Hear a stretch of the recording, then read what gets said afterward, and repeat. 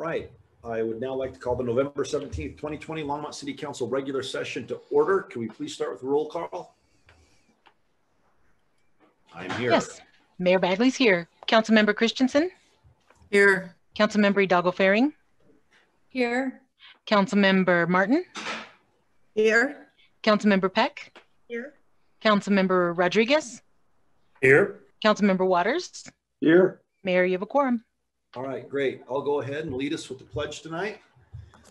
I pledge allegiance to the flag, of the United States of America, and to the republic for which it stands, one nation, under God, indivisible, with liberty and justice for all. You never know if you know the pledge until you've had it shouted like that in your ear with no cadence. All right, just a quick reminder to the public, anyone wishing to provide public comment during tonight's first call, public invited to be heard. You need to watch the live stream of the meeting, and we're going to have a call-in only like we've been doing the last several months. And I will, of course, open that when the time comes for public comment. The toll-free number, just so you guys have it available, is 888-788-0099. And so just watch for instructions when that time comes. All right. Have we already approved the minutes for October 27th? There's no minutes ready for this agenda, Mayor. Right. That's what I thought. Okay, cool. So do we have any agenda revisions, submission of documents, or motions to direct the city manager? And Mayor, there was one document revision, not an agenda revision. Okay. Noted in the substitute ordinance for ordinance 2020-62 for item 12A1, right. The Costco item. And that leads me to my next question. What is the difference between an ordinance under our consent agenda and the ordinances listed on general business? Those are still first reading of ordinances, correct? Correct. Okay, in case people were wondering, that is why. Okay, then let's go ahead and Harold, it's been a big day with COVID-19 and the governor, and it's been a rough week. So do you want to go ahead and report to us? Yeah, I mean, we actually have a fair amount of information to report today based on this. Susan, will you bring up the chart with the new level that the governor just announced today?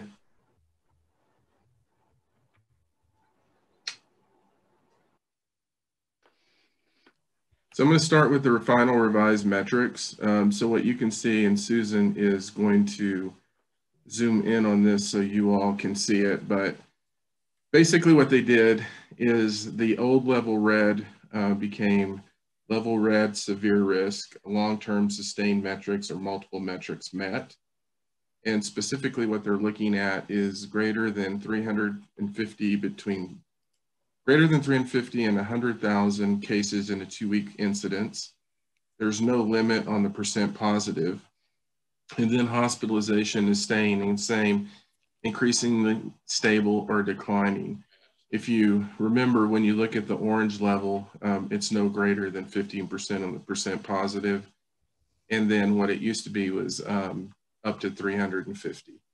So that's the big change. If you look at level purple, extreme risk, what I wanted to talk about there is that's really that's the stay-at-home component. And what they're focusing on there is the hospital capacity risk being breached, which may be indicated by approaching the need for medical crisis standards of care, utilizing alternative care sites, critical shortages of PPE or staff, or hospitals approaching 90% of their reported surge capacity. So that's really establishing the stay-at-home level under this new matrix. Susan, can you bring up the revised dial piece on this now? So while she's doing that, I'm going to highlight some of the changes. And as I go in there, so it was just reported that the state CDPHE did move us to level red. Boulder County, they moved 14 counties. They indicated that they were going to move some other counties to orange. And also in their press release stated that there may be some additional movements for other counties, and they would let everyone know when that, if and when that occurred. But the big change in level red, when you look at high risk populations, is where we were in level orange, it was strongly advised to stay at home. Level red actually puts the high-risk populations in the stay-at-home category. So if you remember when we went into the, when we started the issue with COVID in terms of the pandemic, older adults fall into that category, people with pre-existing heart conditions, asthma, all of those categories that we talked about, they're actually now in a stay-at-home order based on where we are today. Not eligible for variances, no personal gatherings, that's another significant change. In the orange level, it was up to 10 from no more than 2 households, so now they're saying no personal gatherings. In terms of schools is a little bit interesting. So K through 5 in-person is suggested. Middle school, in-person, hybrid, or remote suggested. And then high school, they're suggesting a hybrid or remote. So you can see they're definitely making the difference with high school, with the high school age. And then in terms of higher education, they're remote suggested, limited in-person when necessary. And what they really talked about was the piece with the technical and the trade schools where they do need to come in and perform some work. What we're also hearing in some of our conversations in terms of the schools, it's also really managing staffing levels based on people that are out, and the governor definitely touched on that subject today during his press conference. Another significant change is really to the restaurants, and so now they're saying takeout, curbside delivery, or to-go orders, or open air dining with only groups from the same household. So they're saying no indoor dining anymore. In terms of offices, in the orange level, we were at 25% remote work, where it was strongly encouraged. They're now 10% remote work is strongly encouraged. Obviously for the city, we definitely fall into some of these categories, but we really look at critical operations and what that means. So, you know, what you will see us move through is anywhere from the 10 to 15%, depending on the nature of the operation. Gyms and fitness centers are at 10%, 10 indoors per room or outdoors in groups of less than 10 with reservations required. Again, this is another category that's going to really impact our organization in terms of what we do in recreation. And so we're going to have some more conversations tomorrow based on these orders and what that means to us. And then critical and non-critical retail is essentially staying the same as it was in level orange, 50%, with increased curbside pickup and delivery and dedicated times for seniors or people in the at-risk population is encouraged. Events, any indoor events are now closed. Outdoor events have been reduced to 25% or 75 people based on the size. And you have to be within your own household group 6 feet apart from each other. And that's generally at a high level, the changes that are going to come from this red level. So obviously you can tell personal gatherings is a big change. Restaurants is a big change. And then the stay-at-home order for high-risk populations. All right, Susan. I also have Dan Eman on. He's going to come in after we go over the numbers. Are there any questions on this first piece?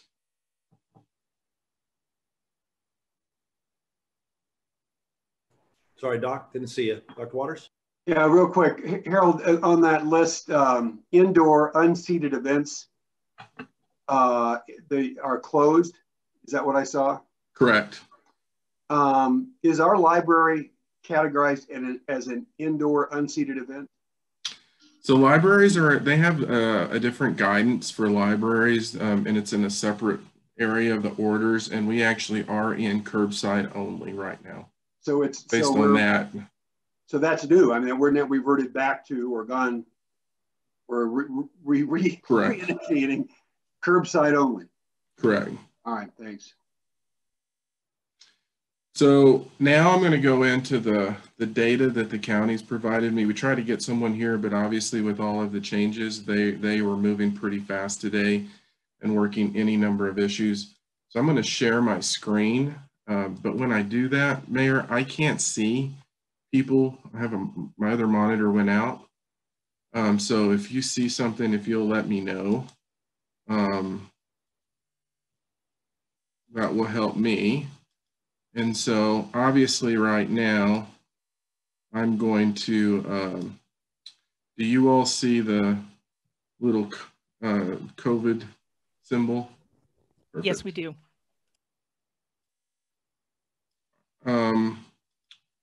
So when we go into the slides, this is really what we're seeing in terms of what the governor is reacting to. And so if you look at this, the 2-week cumulative incident rate, Boulder County is currently at 758.9 per 100,000. If council will remember, that's last week we were at approximately 458.8. So we're definitely seeing in Boulder County the growth, but we're seeing that really throughout the entire state. When you then look at the 2-week testing positivity rate, we're currently at 8.3%. During the last presentation, we were at 7.1 last week. What's really interesting in this, and if council asked this question, I'm going to just deal with it now. And I don't know the answer, but I'm asking it. So when you look at some of the thresholds, obviously you can see that we were in red in terms of, I'm going to back up. So if you look at this, you can see Larimer, Weld, Boulder, we're all in red in terms of the cumulative incident rate. But when you look at the positivity rate, we're actually at a lower level than Weld and Larimer. And those counties, when you see the press release, are not included in that move. And so I'm just going to hit this up front because I've had this question already, and I pushed it into both Boulder County and they forwarded to the state to understand that. And so it may be that those counties are going to be counties that move at a later date. I do know that the state wanted to personally have conversations with counties before they made the move, and they were actually able to catch most of the metro counties at one time. So that may be part of it, but if there's a question on that, I'm still trying to dig for the answer. When you look at hospitalization status, currently we're at 11 days of decreasing or stable admissions, but you can obviously see that there were other counties that are at a higher level.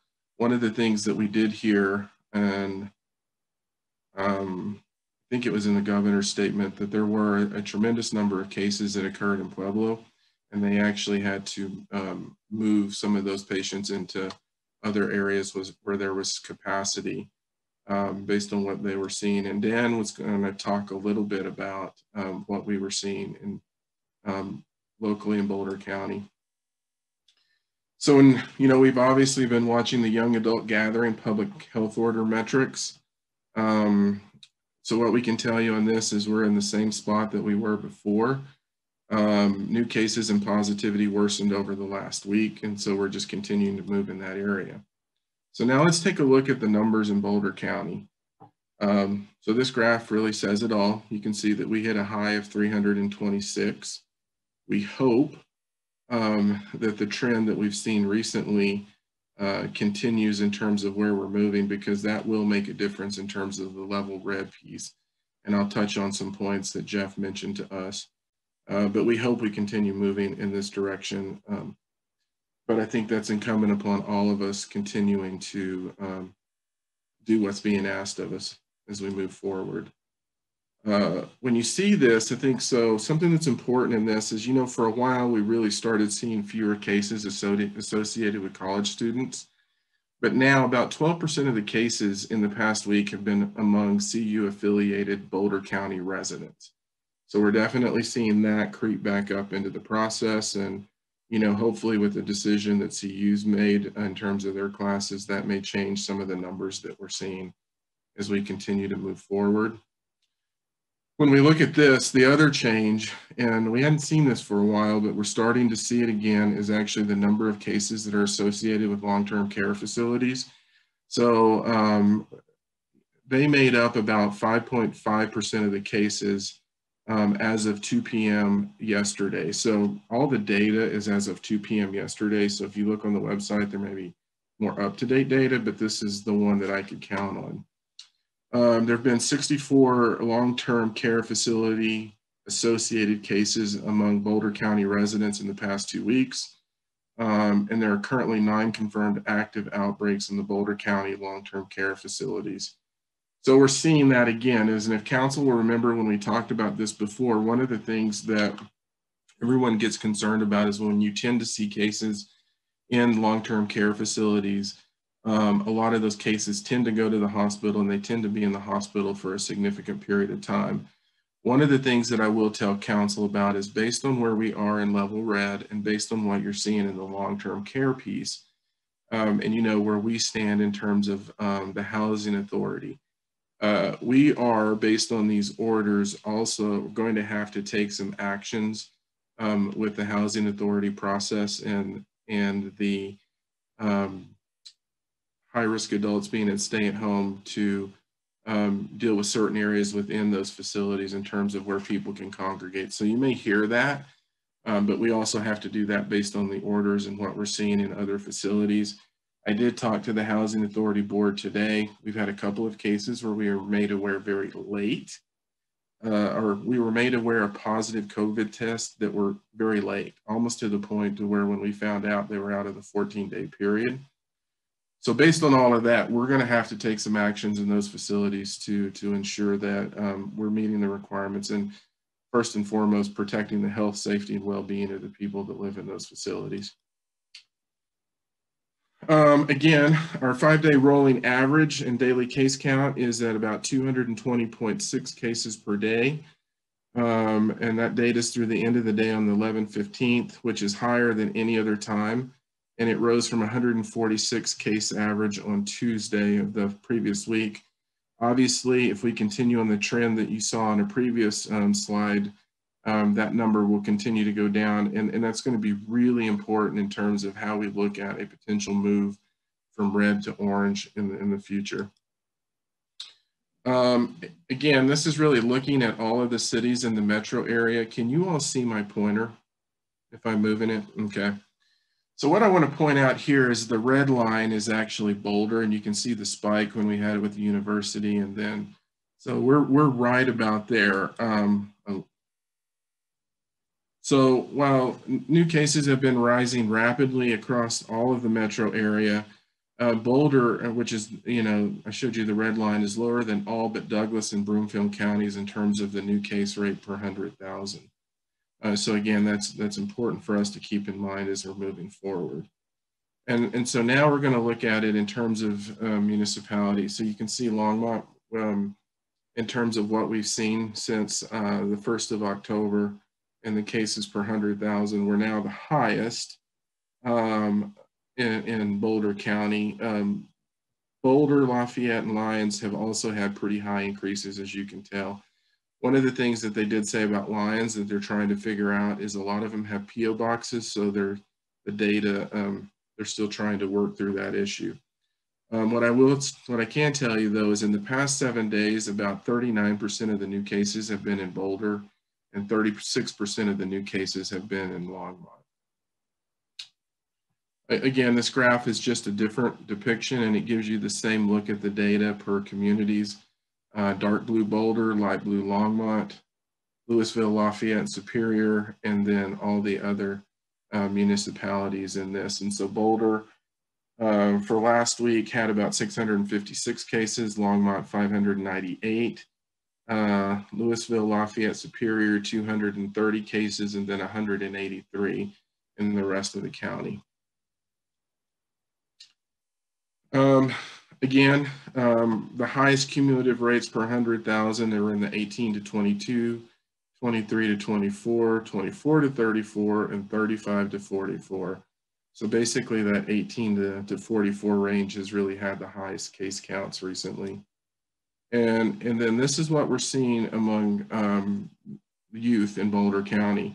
And I know this slide prompted a lot of conversation last week, but we are continuing to see increases in the number of cases of all school age groups when we compare it to the most recent 2 weeks and to the previous 2 weeks. I'm not going to get into the percentage increase, but you can obviously see the previous 2 weeks we're at 15, now we're at 44, 29 to 75, 41 to 110, and then the biggest growth is in the 15 to 17, which is 32 to 136 cases.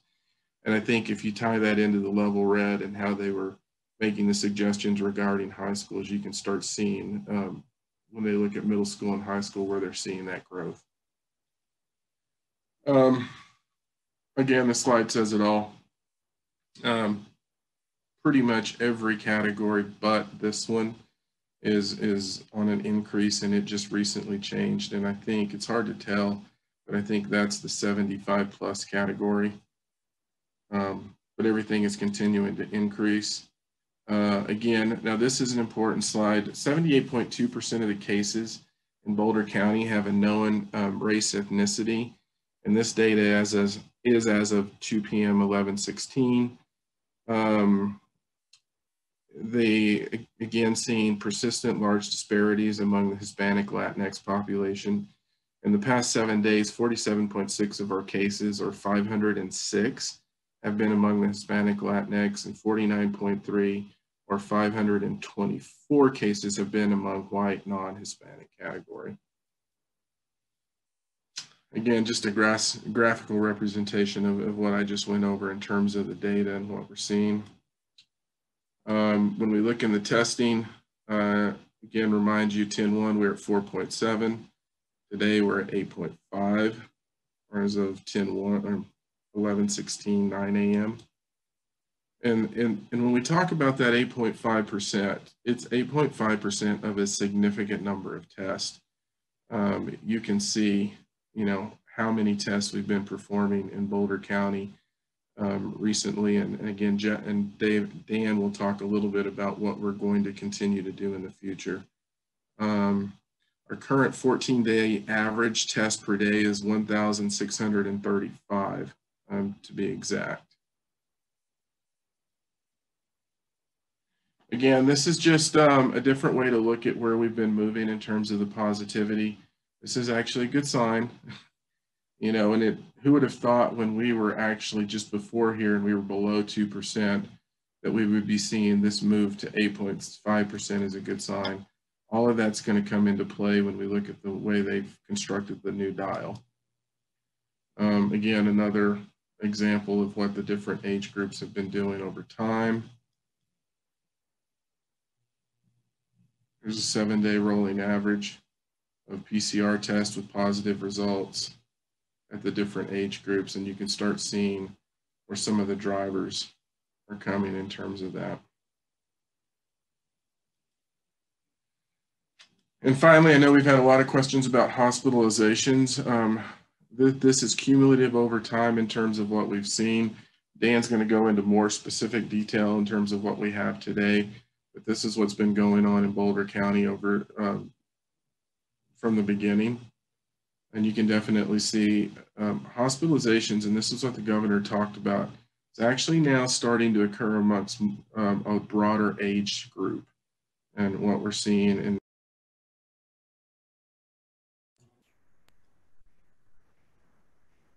All right, something, can you hear me? Okay.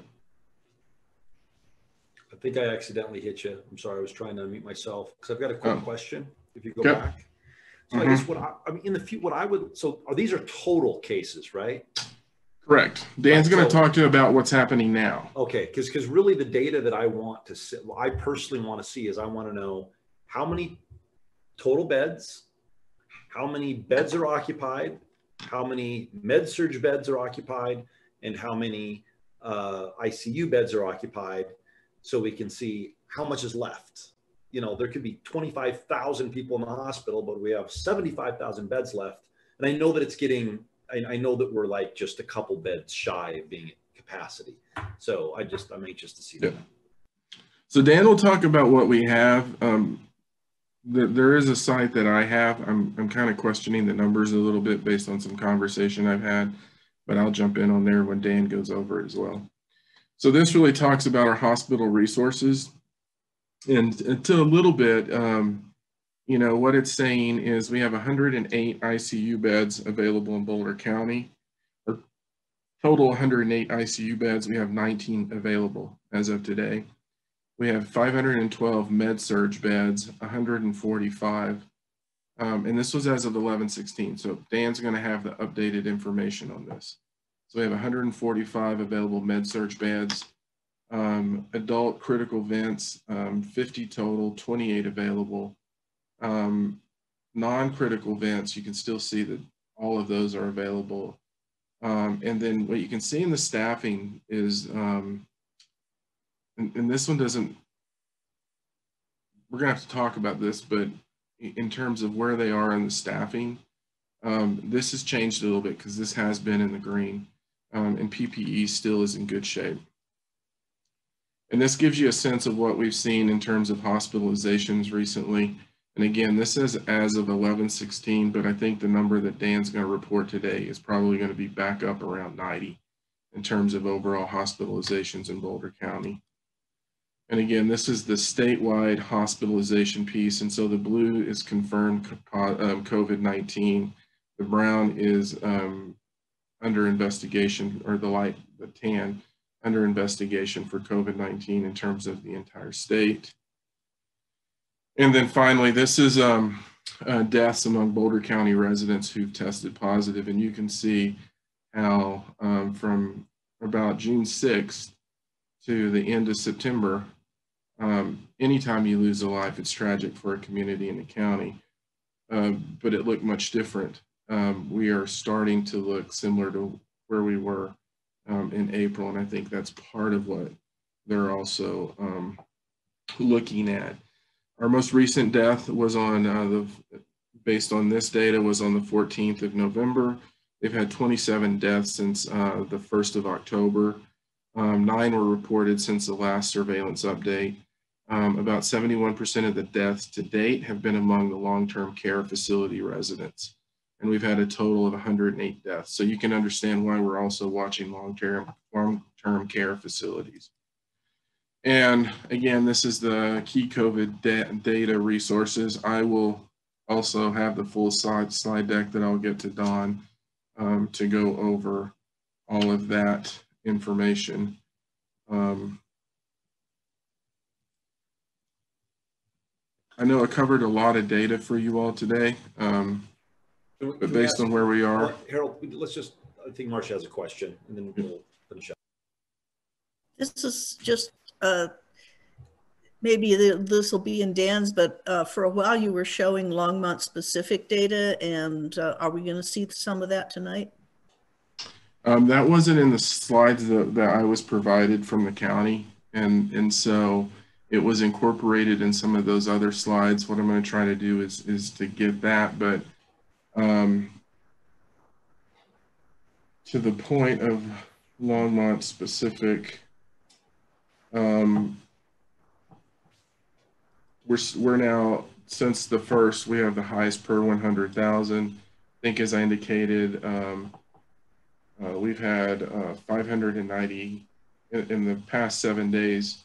36% of the cases have been in Longmont, 39 in Boulder. But we'll get you the more specific data.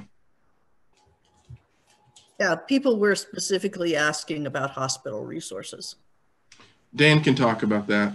Okay, good. Thanks. Yep. All right, Dr. Waters.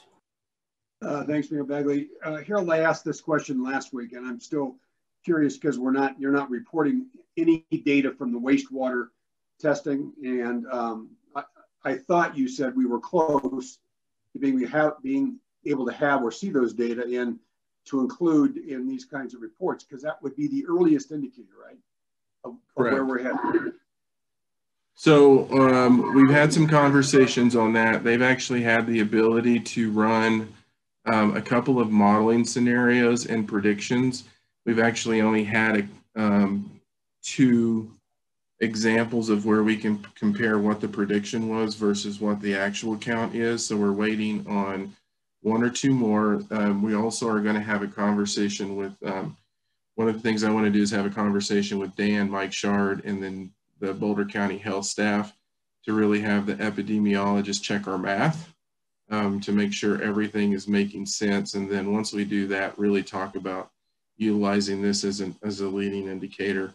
We're not hearing that others are doing this work. This is frankly work that Roberto, John Gage, and Becky Doyle have been doing. So we want to make sure that we truly understand the correlation before we go public with it, because we don't want to have bad information out there on bad premises. So we have a little bit more work to do. But what I can tell you is I've seen 2 examples and they were pretty close.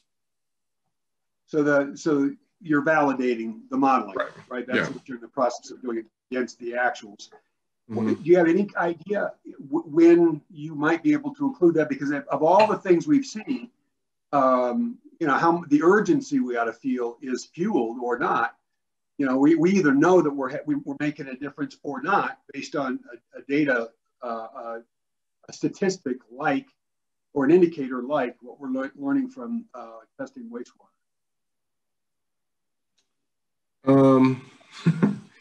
I am hoping that I can get some things scheduled late this week where at least we can generally talk about we're seeing lower loads, and based on what, I mean, so we can say we're seeing higher loads and we think it may mean something in the neighborhood of this, or lower loads and it means this. And that's probably as far as we can get in about a week or 2. I think further out we may be able to get more specific, but what I can tell you, well, let me get the data and make sure I'm correct before I say this. So moving forward, it'd just be helpful to include, we're not there yet, right? Just to acknowledge that we're collecting those data. We haven't finished validation things. Okay. Yeah, we'll do that from now on.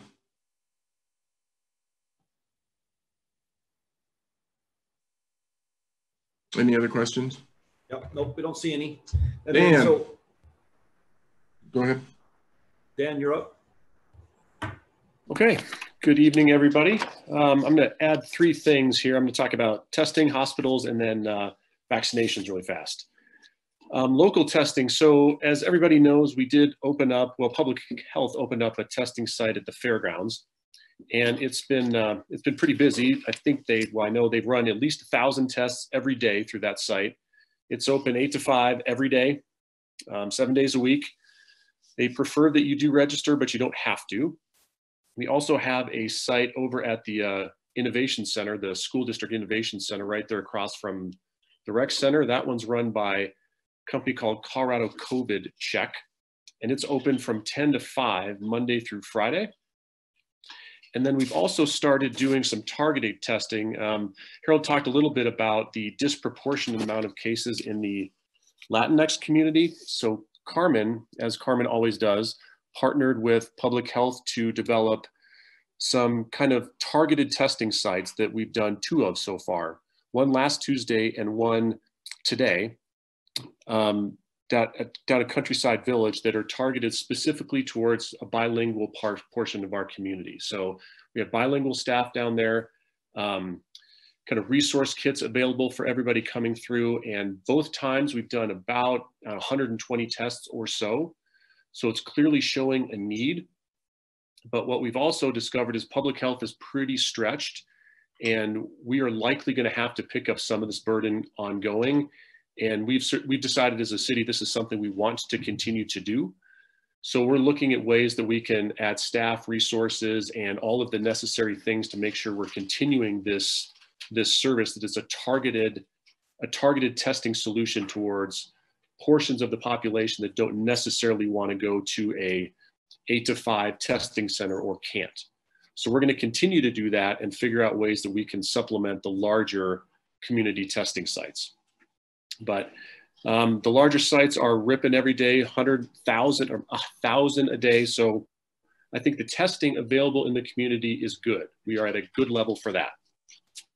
Hey, Dan, so before you go on the hospital piece, one of the things I did want to talk to council about is based on the need that we're seeing with the county health department in terms of their staff capacity and what we're going to need to do to really jump in and help, especially on this targeted testing in different demographic groups. I know when we talked to you all about CARES funding, we had some CARES funding established for the pandemic leave pay amount within the organization. I'm probably going to have to shift some of that funding over in to help with the testing component of this. So I just wanted council to know ahead of time that in terms of the funding component, I'm going to look at that piece within the CARES funding. So some specifics Well, on... one second, Joan, and then Tim. Oh, sure. Thank you. Before you get into the hospitalization, Dan, can you tell me if these sites are the rapid 15-minute tests or are they the 3 to 5 day tests? No, they're the longer term tests. And most sites, so we've been tracking that a little bit, and we've seen about 3 days is the average we've been getting. They haven't been going too much longer than that, but they're all the longer term 3-day tests. Can you tell me what the difference is between the 3-day results versus the 15-minute rapid test? No, I really can't. But we can certainly get a answer for somebody much smarter than I and get it out to you as to the exact differences between those. Okay, thank you. Real quick, Dan, as you were doing your presentation, I got a text from a resident who was indicating that there is testing, walk-in and drive-in testing at Salud in the afternoons. Was that one of the targeted locations, or is that kind of standard procedure now? No, they've been doing those on their own, and they've been a little bit up and down as to exactly when they've been doing those, but they've been doing community testing for actually quite some time. These are new sites that I've been telling you about, but we'll make sure to get every location out and make sure that they're up and out on our website. Very good, thank you. Okay, we ready for hospitals? No. Councilmember Doggle-Ferry? So one more, just for clarification, these sites, they are free, correct? Yes. Okay, that's what I wanted to make sure that people understood that they could. And then what is the time limit for the one at Countryside? And is that only for the residents who live there or anyone in Longmont? That's anybody in Longmont. And right, and we did the last planned one today, but we're planning on continuing that service. It might not necessarily be at that location again, but the idea will remain the same, to try to target a bilingual population or some other underserved population, but it may not be at that specific location again. And since we don't have a council meeting for some time after this, the site that I'm exploring with Dan and Carmen in our local group is actually Lashley Street Station, because based on some other data in terms of where I'm seeing generally things occur, that's pretty central. We've got to make sure that the traffic and everything else works, but just in case we move faster than the next, well, we will move faster than the next council meeting. I wanted you all to know that's the site that we're looking at. Okay, thanks. All right, Dan, let's keep going now. Okay, you got it. Hospitals. So today, unfortunately, we did break our previous record. We had 91 in the hospital today. That was up significantly from the last couple of days. And that's countywide. In Longmont, we had 29, which is a significant number for Longmont. We can talk about beds, and I can give you those up-to-date numbers for today. They're a little bit misleading, though, because we don't break out COVID ICU beds versus regular hospital ICU beds. So those could be filled up with, strokes, heart attacks, whatever. But as of this morning, countywide, we have 108 total, 72 of them, 15 of them are still available. And then on the med-surg side, those are a mix of all kinds of things. But the med-surg availability right now is 112 in the county and 14 in the city. But again, they're a little bit malleable. They can shift those around if they need to. But I think the big message that Harold was giving really does hold true is they are full. They're definitely full. They have not moved towards canceling electives yet, although that is evaluated pretty much every day. And if they start doing it, it would be electives with overnight stays, those sorts of things. The hospitals are very concerned about staffing. Harold talked about that a little bit, but it's not only just fatigue, they've been doing it a long time, but their staff is also affected by quarantine sickness. But an important point is they are not seeing any, if any, spread inside the hospital. Their people are getting sick like, our staff is too. It's outside the place of employment. It's in the community where most people are getting sick. So their people are, getting sick just like everybody else. And they're worried about the upcoming holiday season. They're worried about the upcoming flu season, which so far has been actually really mild, which is a one piece of good news I can give you. Harold did touch on this too, but from July to September, there were 9 deaths in the county. We had 9 last week. So there's some trends that we would certainly like to get ahead of here. Quickly on to vaccinations. This is something we get asked a lot, and there isn't a tremendous amount of information on these yet. I'll give you what I know. So the state had to submit a plan to the CDC middle of October, about the 16th, that really was about defining tiers. Who's going to get it first? Who's going to get it second? That sort of thing.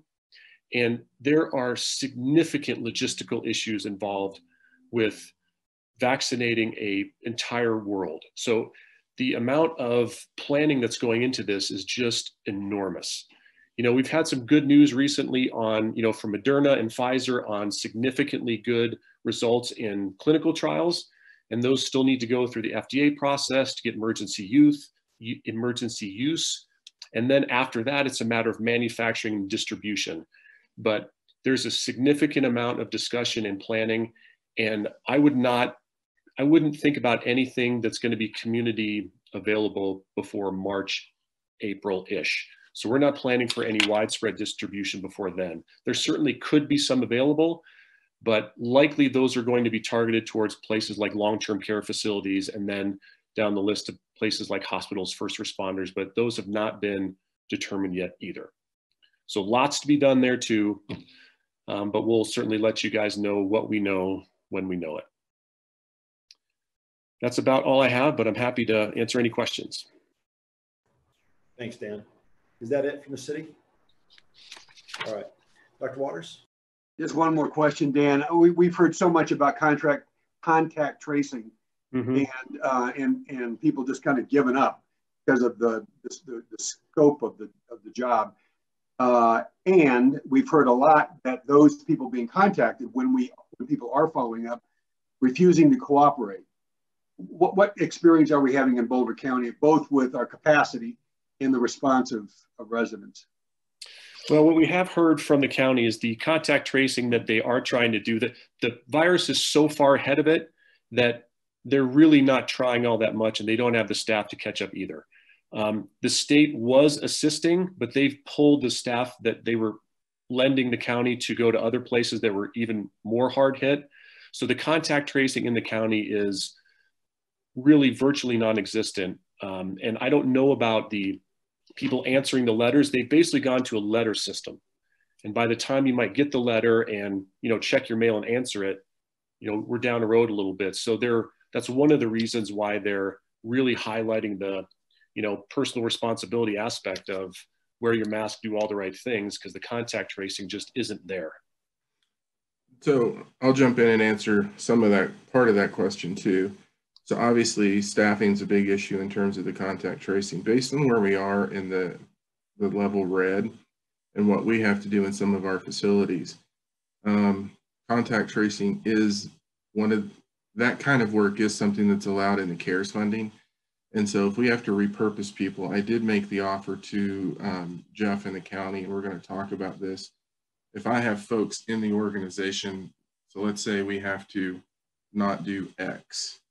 If I have folks and I can use the CARES funding to pay for them to do Y, which may be contact tracing or a basic contact tracing, that's what I would like to do. And so I had that conversation with Jeff, and there's going to be more in the next few days so that we can understand what that means for the organization and how we can help them.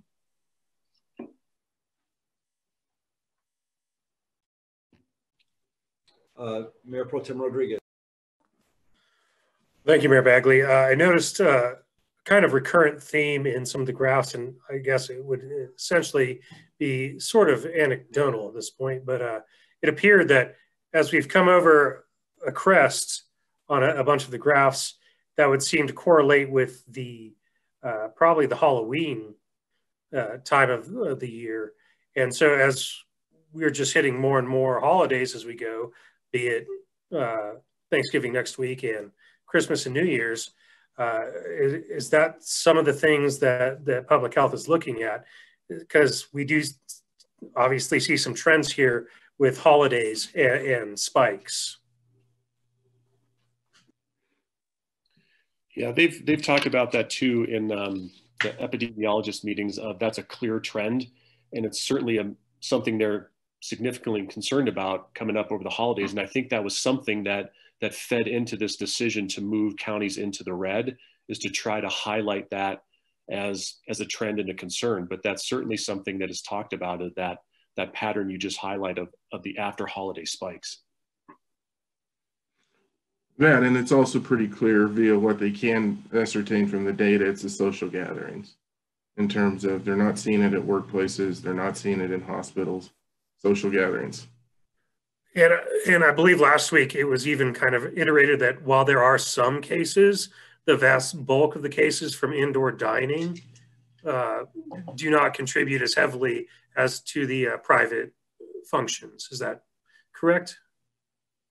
That's what I've heard, Dan. Yeah, that's what I've heard too.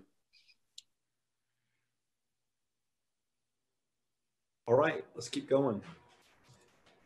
All right, that concludes our COVID-19 update. Thank you, guys. It's getting a little tricky as you figure out how to walk that line, so we appreciate you.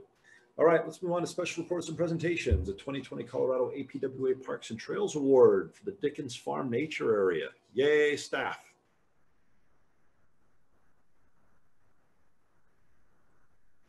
David? Steve?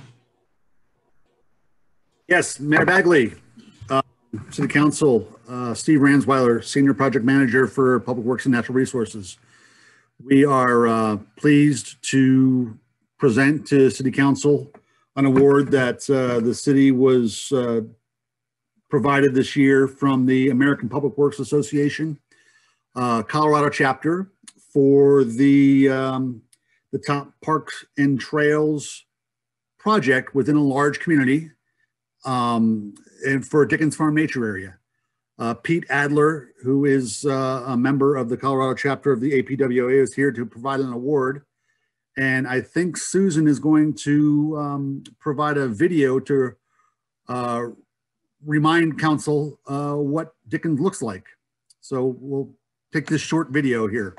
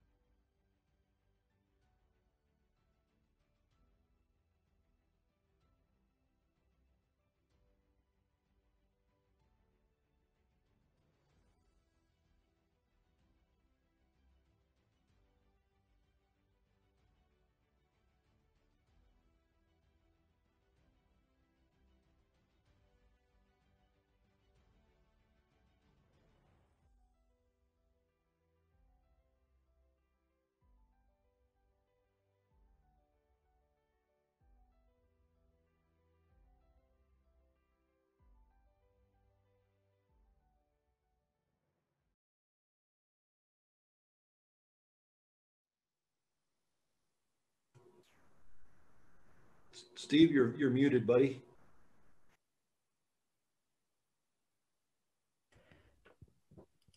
You're still muted. We've lost your audio, Steve. Yeah, Steve Ransweiler, Senior Project Manager. Hear me now? Now, Yes. yeah. Okay. I think it was taken over by the video. Sorry.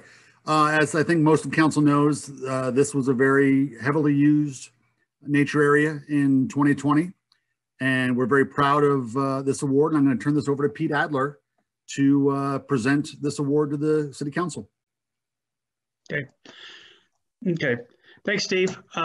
As was mentioned, my name is Pete Adler, and I'm the Colorado chapter delegate to the American Public Works Association.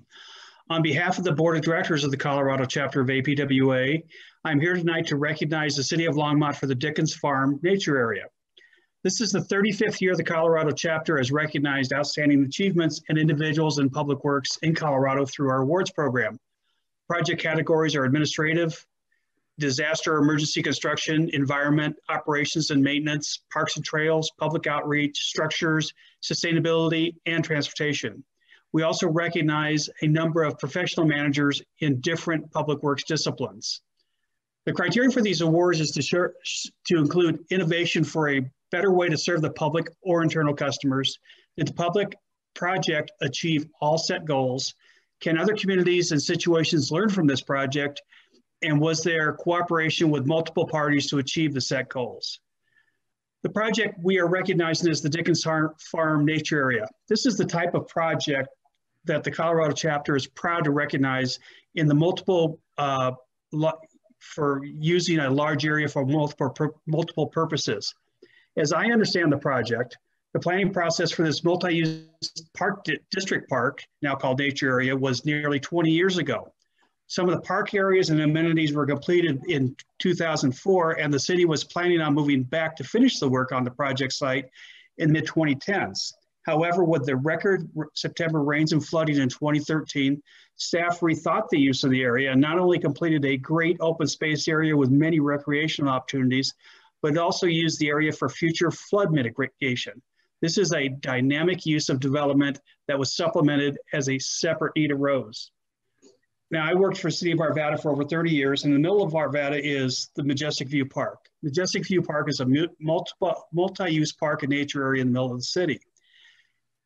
As Longmont grows and expands, you'll have the Dickens Farm Nature Area will continue to be a great open space oasis in the middle of the city, and Longmont did an extraordinary job in developing this public nature area. So therefore, on the behalf of the Colorado chapter of the American Public Works Association, I want to congratulate the City of Longmont for the Dickens Farm Nature Area for their Colorado Parks and Trails Project of the Year. I also want to add, this is the type of project that APWA looks to recognize on a national level, and the Colorado chapter is here to assist you with submission for National Project of the Year consideration in this area. And finally, we at the Colorado chapter of American Public Works Association want to thank all public works field workers for their continual efforts working for the public throughout this pandemic.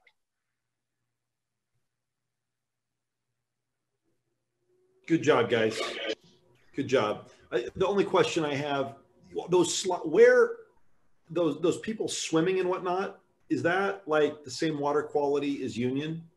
Is it before or after the final water treatment? So water quality in that stretch of the River Mare is above the wastewater treatment plant. Okay. So I would say it's probably superior to or similar to what is in Union. Okay. Yes. All right. Cool. I'm just curious. Yes. And then, how long has that been open? Mayor Bagley, City Council, we had a soft opening in March of this year, and so we were working on punch list issues for 3 or 4 months, but the public was using it from March on. And is that area the whitewater rafting, so to speak? It is the Longmont St. Vrain float course. Right, but we don't do whitewater luxury rafting. Of gradient to call it a whitewater, but we're calling it a float. That's right, because we were talking about kayaking, but that is the kayaking, right? Mayor Bagley, City Council, I've seen kayakers, I've seen paddle boarders, I've seen tubers, I've seen floaters, I've seen fishermen, so I've seen a lot of multiple uses on that stretch. Okay, cool. It looks beautiful. Thank you, guys. Well deserved. Great project. Congratulations. Yep. Councilmember Peck. Thank you, staff. It's a beautiful area. I love going out there and cycling around it on the way to Sandstone. So thank you very much. Well deserved. It's going to be a gym in our community. It's great. Thank you. Okay, then that said, let's go ahead and take a 3-minute break. And we're going to go ahead and get all of if you want to talk at first call, public invited to be heard, now is the time. Dial that number and let's talk. Back in 3.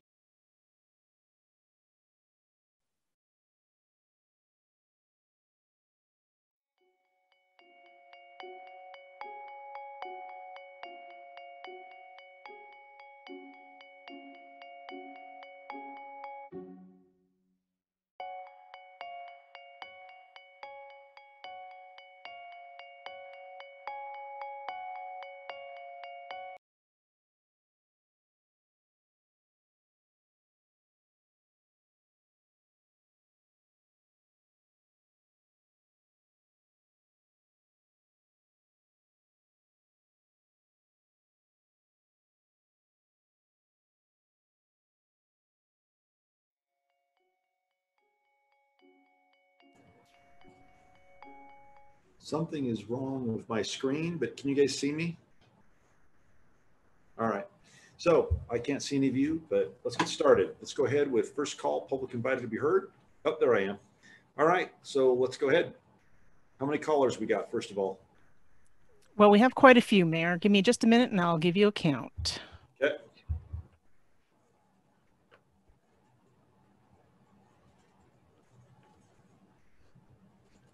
Looks like we have 16. And I'm just waiting for the slide to clear our live stream, which it did. And I'll begin with the first caller.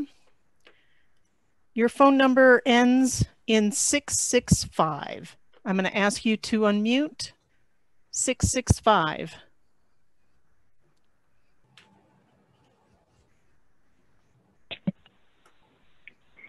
Yes, good evening. This is Matt Eldred. My address is 318 Carter Lane here in Longmont. I'm calling tonight. I am the executive director for TLC Learning Center, the Tiny Tim Learning Center, a 65-year-old nonprofit early childhood program here in Longmont. Calling tonight to thank City Council for the generous support in 2020. You allocated a little over $200,000 for expanding early childhood services, specifically for professional development in 2020. And then COVID happened, and those funds have been redirected to providing PPE supplies and leveraging those funds to be able to make sure that early childhood programs and early childhood centers are open and able to open safely with those supplies. So I wanted to thank you for your quick and swift movement with those funds earlier in 2020 and throughout the year as we've been able to reopen. I know that that comes under Karen Roney and Christina Pacheco-Sims, and then Olga Bermudez with the Bright Eyes program. And that money has kind of been funneled, and folks have been asked to contact Olga for those usable supplies, which has really been a huge help to be able to open and stay open for early childhood programs so that we can continue to provide services for our youngest residents here in Longmont. Also wanted to thank City Council, and especially Harold is he's looking at the CARES Act funds that we're trying to spend through the end of 2020. And those funds, hopefully some of those will be able to be used for early childhood programs to make sure that they remain open, again, so that we can provide services for some of our vulnerable and most vulnerable residents in Longmont, and especially some of those folks that you were talking about earlier, that some of our essential workers that need to be working in Longmont to be able to provide services. They have to have places for their children to go. And so we're really thankful to the city for the foresight of being able to direct some of those funds to early childhood programs. And I'm sure you'll probably hear from others tonight how that has impacted them as well. So thank you for your support. And please let us know if there's anything that we can do in terms of providing you data and feedback on what those supplies are going to provide services for children in Longmont. Thank you. All right, thank you, Matt. All right, next call.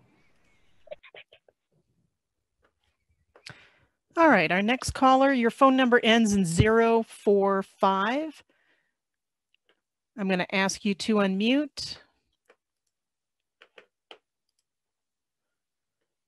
045.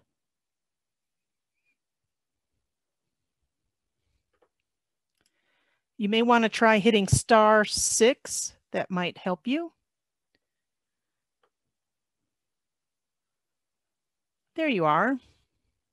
Okay, can you hear me? I sure can. You may begin. Okay, yeah, my name is Maria Villagran, and I've been a state licensed child care Boulder County provider. And first of all, I want to thank you for the PPE protection stuff that you've given us to eliminate a lot of our to create a safer area and safer workplace and healthier work area for our children. As these supplies come in, they're beneficiary to all of us. It helps us to keep our business cleaner, and from the minute the children walk into our daycare, from the 1 minute to the next, throughout the day, at the end, and then when they're gone, and then we have to sanitize. And it's been a tremendous help for the hardworking high-end childcare providers. And it also helps eliminate for a lot of the providers that have been out looking for stuff that, you know, some of us, we share a lot of our stuff and we keep in contact with each other. If, you know, if somebody finds like Lysol or Lysol wipes or whatever, gloves, and one of us don't have any, we go out and just kind of share our stuff.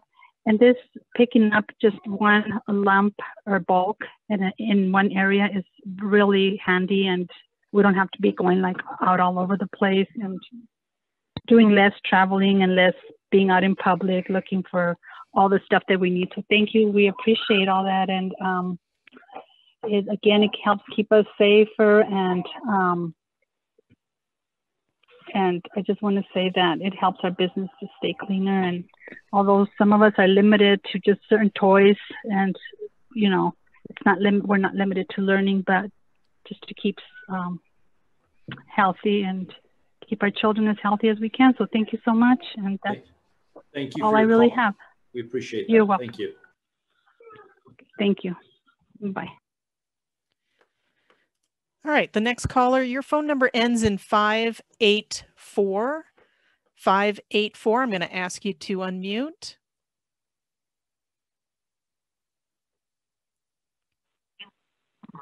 Hello. Hello. You may begin. Hi, good evening, Council. Thank you for giving us the opportunity to call in and share our voices. My name is Elizabeth Fannin, 1445 Serenity Circle, a Longmont resident.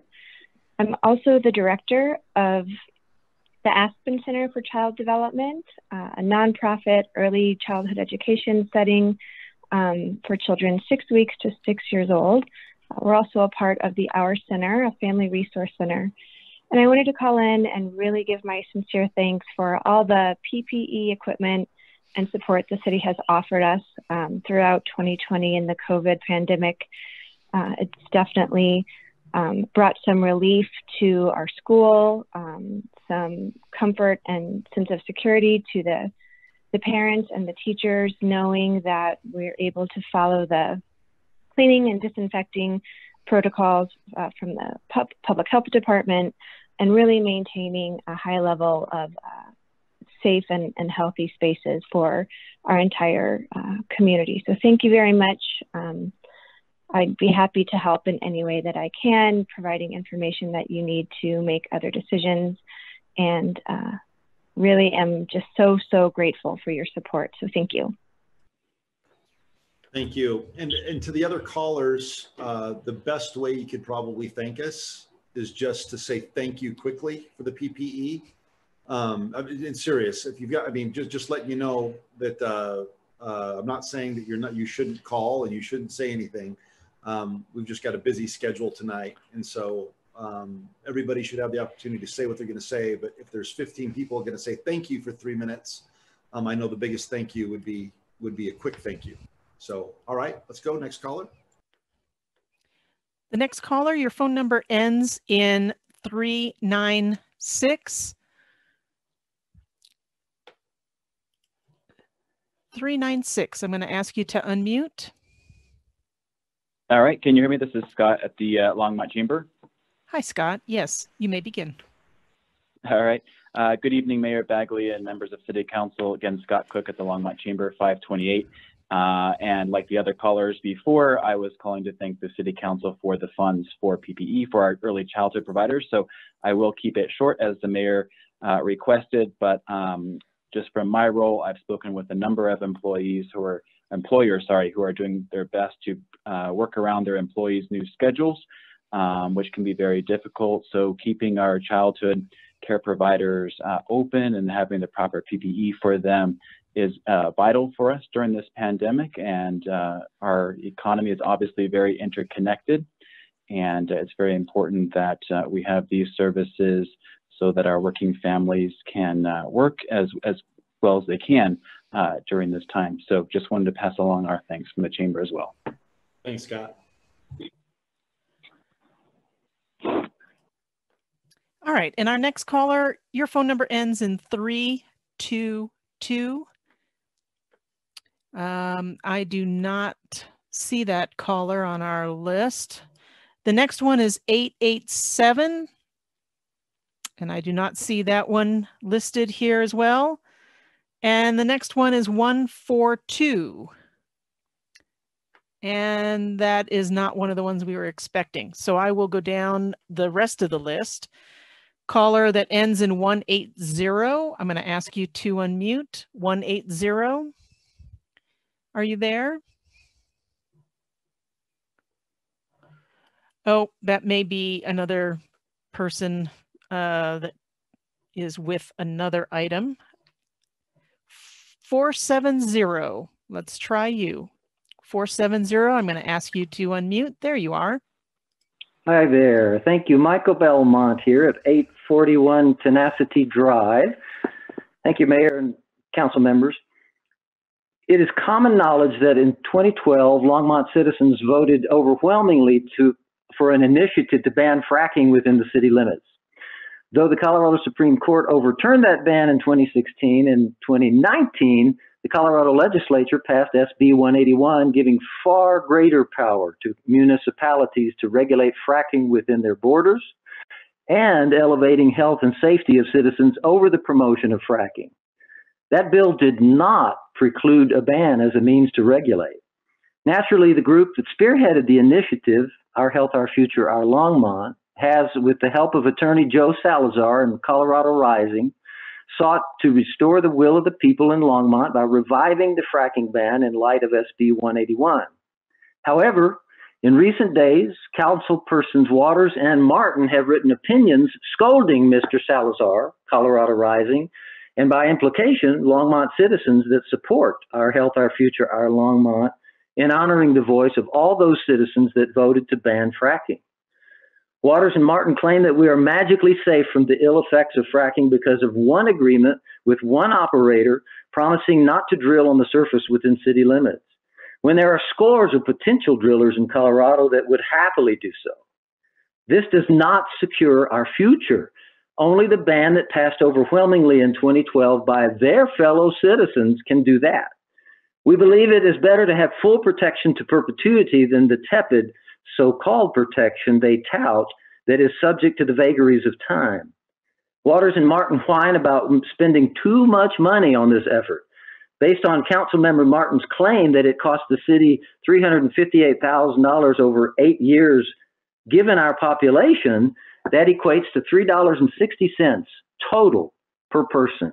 Over those years, which is just 75 pennies per year per person, spent on behalf of protecting the health of our entire population and to uphold a mandate of a compelling majority of voters to ban fracking.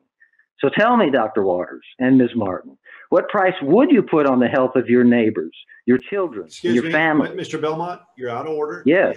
You have to address the chair. Indeed, every Longmont citizen, or are we simply number? I mean, is this, what price would you put?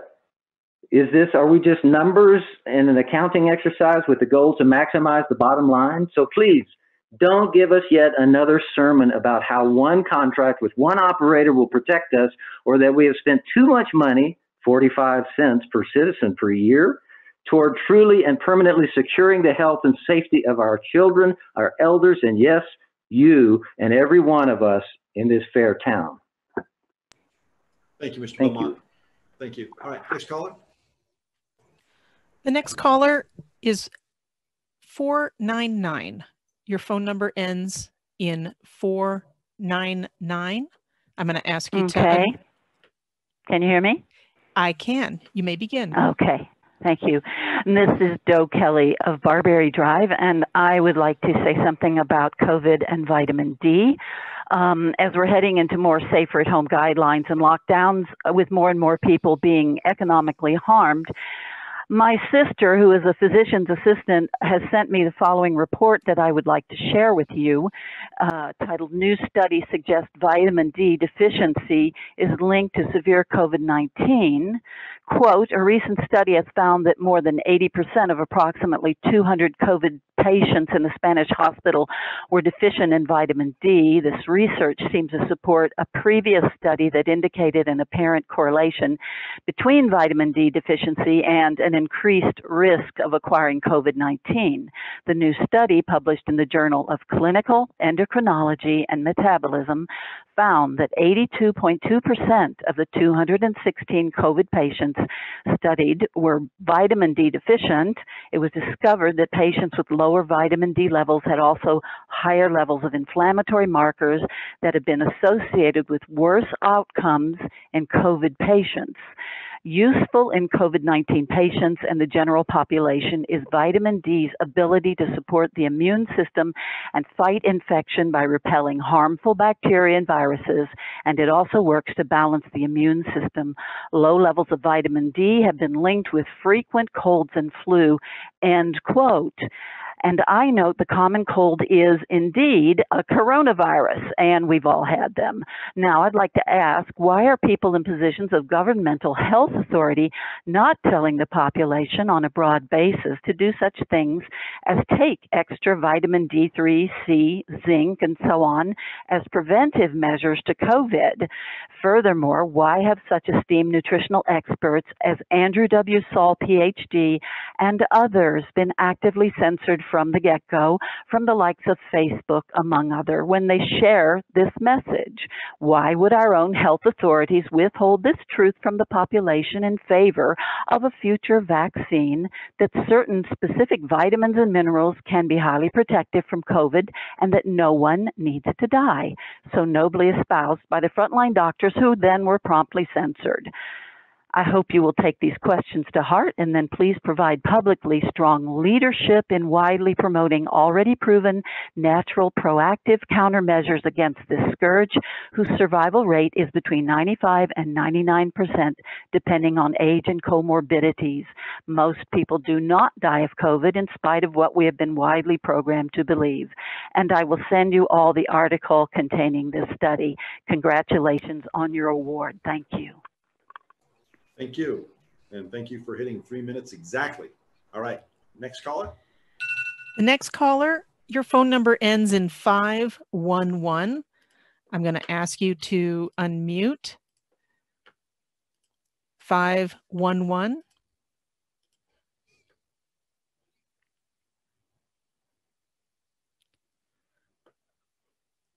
There you are. Hello? Yes? You may begin. Okay, yes. Hi, my name is Gail Allen, and I live in the Greens here in Longmont.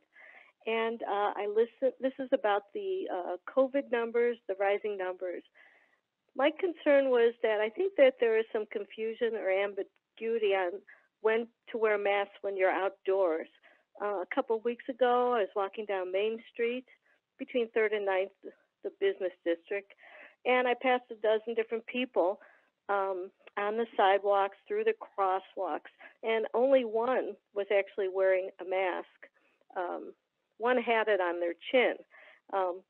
So the question is, if you're not wearing a mask and you can't social distance, you know, that's people feel if they're outdoors, they don't need to wear a mask.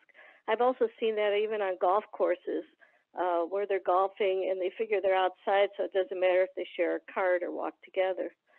So what I'm asking of City Council is if they might be able to strongly suggest to our residents that they carry a mask when they're outside. So if you do come across people and you can't socially distance, at least you have that mask you can slip on and wear until you're socially distanced. I hope that would help to reduce our numbers. So, and thank you for all your efforts. Thank you, ma'am. All right, next call. The next caller, your phone number ends in 525. I'm going to ask you to unmute. 525.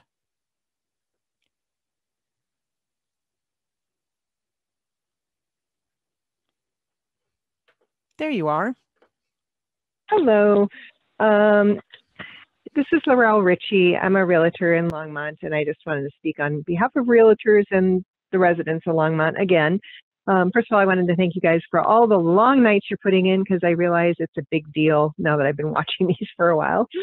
But I did want to talk about property rights again, and regarding the Airbnb, as I've said before, I know that it's not popular among some people on the council, but determining the use of a person's property seems extremely big brotherish. Letting the market decide what people want seems the reasonable thing to do. And Airbnbs are not going to be going anywhere soon. People love them. They love staying in them over hotels. And so many people that stay in Airbnbs or Longmont are relatives of somebody living nearby. I hear that is a huge part of who's staying there. And I watched a zoning board meeting not too long ago. And what I realized, a really big difference between yours and that, there had to state if they knew or had any contact with the person who was applying for something, which seems like a really transparent way to deal with this kind of thing, because some of the people promoting the limiting of the Airbnb, I know, live very close to the trouble house, the quote unquote party house. And it would be nice if people were to disclose what their motivations were by saying, you know, I'm friends with this person who has to live behind a party house, quote unquote party house.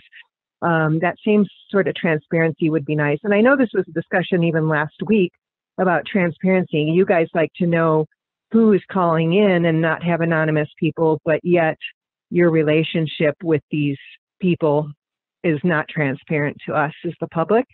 And it's making a big difference. You know, this could potentially affect maybe now just a handful of these houses, but maybe a ton later on. And I have seen the photos of what kind of signs Pearl posted in her backyard facing up towards the Airbnb. One of them said, we don't like having an Airbnb in our backyard. Don't talk to us, don't look at us. And another one had big eyeballs on it and said, we're watching you. This is not what a good neighbor does. The type of response she would prompt from the people who see those, you know, is not going to be positive. So she's not being a good neighbor. And whether a person's a short-term person or a long-term renter or even an owner, that's not the kind of neighborly thing that I would expect to be happening in Longmont. So if these Airbnbs are going to be eliminated, I think it's only fair for the people involved to disclose how they are related to these people, because we are only talking about one trouble house. And that's all. Thank you. All right. Bye. Thank you, ma'am. All right. Next. The next caller, your phone number ends in 593. I'm going to ask you to unmute. There you are. Hi. Hi. You may begin. Good evening, Mayor Bagley and Longmont City Council. My name is Beth Anderson, and I live at 421 Gay Street. I'm calling about the short-term rental ordinance you'll be discussing during tonight's meeting. My husband Tom and I own a home 2 blocks away that we operate as a short-term rental through the Airbnb platform. Longmont's short-term rental ordinance is a powerful document in its current form. It protects our neighborhoods from trusts, LLCs, and investment companies purchasing homes to operate as STRs and not being present to manage the property. It requires investment property STR owners to live within the city and only allows 1 per individual. Many cities didn't have the foresight to enact limitations on STRs before they got out of hand, but Longmont did. And your planning staff has reported that there are minimal problems with the operation of them here. This ordinance should be shored up by perhaps limiting the number of permits and giving code enforcement the power to revoke a permit if there are valid violations. With these current limitations, only 12 permits for investment STRs have been issued since the inception of this ordinance. 12 is a small number when you talk about 33,406 households the city website says we have here in Longmont. That's fewer than 4/10,000ths of the rooftops in the city. That's tiny. On the other hand, 12 is a huge number. When we talk about our city council shutting down businesses that they gave the green light to less than 2 years ago, let alone during the middle of a pandemic. If you change this ordinance in the proposed manner, that is exactly what you'll be doing. I've lived in Longmont my entire life. Tom is a farmer who has lived in the city for 29 years and Boulder County his whole life. He plans to retire soon, and we are counting on the income from this small business we started to supplement his Social Security. We have time, money, and heart wrapped up in this venture. I implore you to consider other solutions like limiting the number of investment STR permits or charging additional fees that would be dedicated to helping the homeless in our town. At the very least, consider grandfathering those who already have permits into the updated ordinance. Please do not put us out of business when there is absolutely no local data to support this drastic change. Thank you for your time. All right, next caller. All right, the next caller, your phone number ends in 722. 722. I'm going to ask you to unmute. Hi, Mayor Hi. and council members. Yeah, you ready for me to go? Of course, you may begin. Yeah. My name is Lynette McLean, and I live on Sandpoint Drive in Longmont. And I'm representing the Longmont Citizens for Climate Watch tonight. I was disappointed by Councilman Waters and Councilwoman Martin's recent letters to the editor supporting fracking in the city of Longmont. I cannot understand why either one of them would take this stance, which is the complete opposite of their previous stance. They both ran for election to the city council as against fracking, and both have supported the climate action resolution to prevent climate change. Councilwoman Martin serves on the Northern Colorado Partners for Clean Energy and the Colorado Renewable Energy Society. Both of their letters to the editor were riddled with misguided exaggerations. First off, Joe Salazar is the legal counsel representing Our Health, Our Future, Our Longmont, a local group who is asking the courts to put the fracking ban back into place in Longmont. The case was tried in district court, one court, and is now on the way to the Colorado Court of Appeals. Since both council members Waters and Martin were elected to represent the city of Longmont, it's inappropriate for them to take a position against fracking. It's okay to personally be in favor of fracking, but in 2012, 60% of the Longmont citizens voted for the charter amendment banning fracking in the city. This charter amendment is still in place, and it's up to the city to uphold our laws. Senate Bill 181 allows cities to be more restrictive with oil and gas activity. Fracking has an economic effect of lowering property values, but most importantly, adversely affects our health. Research indicates that fracking as close as 1.5 miles from residences can cause birth defects and cancer. In a Pennsylvania study, radioactivity was measured as far away as 12 miles from fracking sites. Drilling back under homes and lakes, as is being done at Union Reservoir, is also dangerous and can make our drinking water unpotable. Union Reservoir, originally called Calkins Lake, was carved out during the last glacial age and is one of only a few natural lakes left in Colorado. In 1903, the Union Ditch Company began drilling a tunnel to release water into the St. Vrain River. According to Colorado water law, that made Union a true reservoir. Horizontal drilling, such as what is being done at Union Reservoir, is susceptible to leaks and explosions and can contaminate the air, ground, and water. Perhaps the council members have been brainwashed by local developers who have retained the mineral rights into their housing developments, but please assure those developers that it's not likely that the citizens of Longmont will allow gas and oil activity under their residences. If you don't want to support a ban on fracking, you can simply throw away the mailers requesting donations and don't take it personally. If you're interested in putting the original fracking ban back in place in Longmont, you can donate to Colorado Rising at corising.org. Thank you. All right. All right. That's 3 minutes. Thank you. All right. Next caller. And I just want as chair to say that I admire the discipline of council members Waters and Martin. The next caller, your phone number ends in 819. 819, I'm going to ask you to unmute. There you are.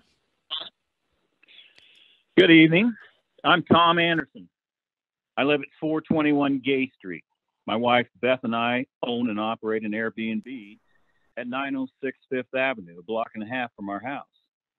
We've been in operation for 14 months. Things are going well. Most of our guests are people from out of state visiting family in Longmont. A lot of grandparents visiting their kids and grandkids who live here, or kids whose parents live here but have no room for them to stay with them. During this pandemic, it's been a safe haven away from a hotel setting where they can isolate and feel safe to be around their families. In fact, we have some grandparents coming in January for 3 months for the sole reason for helping their kids school their grandkids. We opened our Airbnb following all the stringent guidelines Airbnb requires and all the protocols the city requires according to ordinance, which, by the way, I feel is an excellent example of how well the planning department did devising it. They are true professionals. This ordinance has only been in place for 20 months and seems to be working well. There are only 12 investment Airbnbs in the whole city. 12 individuals who have invested their time and money into these small businesses. I'm 66 years old. I was born and raised in Longmont, 4th generation as a matter of fact. Operating this small business is a block and a half away from where I live as part of my retirement plans. I think it is very unfair that the city would take that away from me. Seems you should encourage small business, not shut it down. Thank you, sir. Next caller. All right, our last caller, your phone number ends in 401. I'm going to ask you to unmute. Are you there? 401. Hello, my name is Susan Green. I live on Western Sky Circle in the Harvest Junction Village neighborhood. First, I want to say thank you to Mayor Bagley and the council people for allowing me to speak, and also for responding to my emails. And also, the COVID reporting earlier is sobering and definitely puts things in perspective. I'm calling about the Costco development that is up for discussion later today on Ken Pratt Boulevard. And I just wanted to say that before we purchased our home in Harvest Junction Village, we did our due diligence. We looked at all the planning documents, and we understood that gravel mines were permitted, and it was pretty much a done deal that those gravel mines would be there, with the end result being remediation to Golden Pond-like park. So you can understand that we're a little disappointed to have that done deal kind of changed at the last minute. And now we will have a big concrete building behind our house. I understand and support the Longmont economics and diversity. I'm a longtime Longmont resident, and we definitely support this in the community. I think that neighbors that I've discussed this with, all we are really asking for is consideration that additional and sufficient landscaping or visual barriers be put in place so that we do not have our property values affected by this, and the light pollution, traffic, and auditory impacts of having a large warehouse behind us don't affect our daily lives. So thank you for your time and your consideration. Thank you. All right, next. Mayor, that's all the calls for tonight.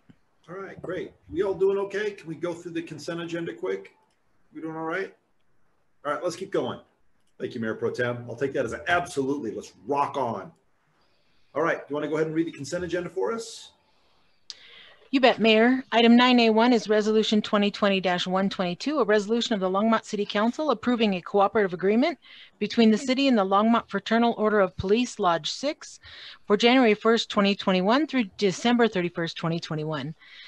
9A2 is Resolution 2020-123, a resolution of the Longmont City Council approving a cooperative agreement between the city and the Longmont Professional Firefighters Association, International Association of Firefighters, Local 1806, for January 1st, 2021 through December 31st, 2021.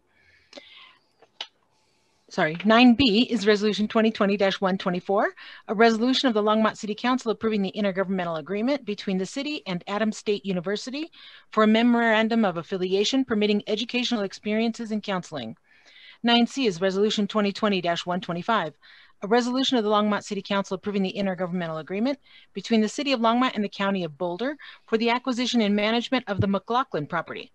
9D is Resolution 2020-126, a resolution of the Council of the City of Longmont, Colorado, finding that the petition for annexation of a parcel of land located in Boulder County, State of Colorado, known as the Riverset Annexation, generally located north of Boston Avenue and east of Sunset Street, substantially complies with the Colorado Revised Statute, Section 31-12-1071. And 9E is Resolution 2020-127, a resolution of the Longmont City Council supporting public health agencies in slowing the spread of COVID-19. Councilmember Peck, I'm sorry, Councilmember Christensen. I would like to pull item B and E items.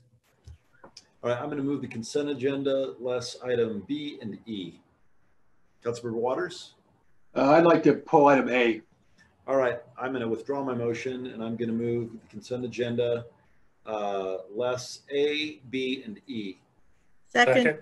All right, all in favor of passage of the consent agenda, specifically C and D only, say aye. Aye. Aye. Opposed, say nay. Aye. All right, the motion carries unanimously. All right, let's go back and look at, let's start with just an order. Item A, Dr. Waters, do you want to start?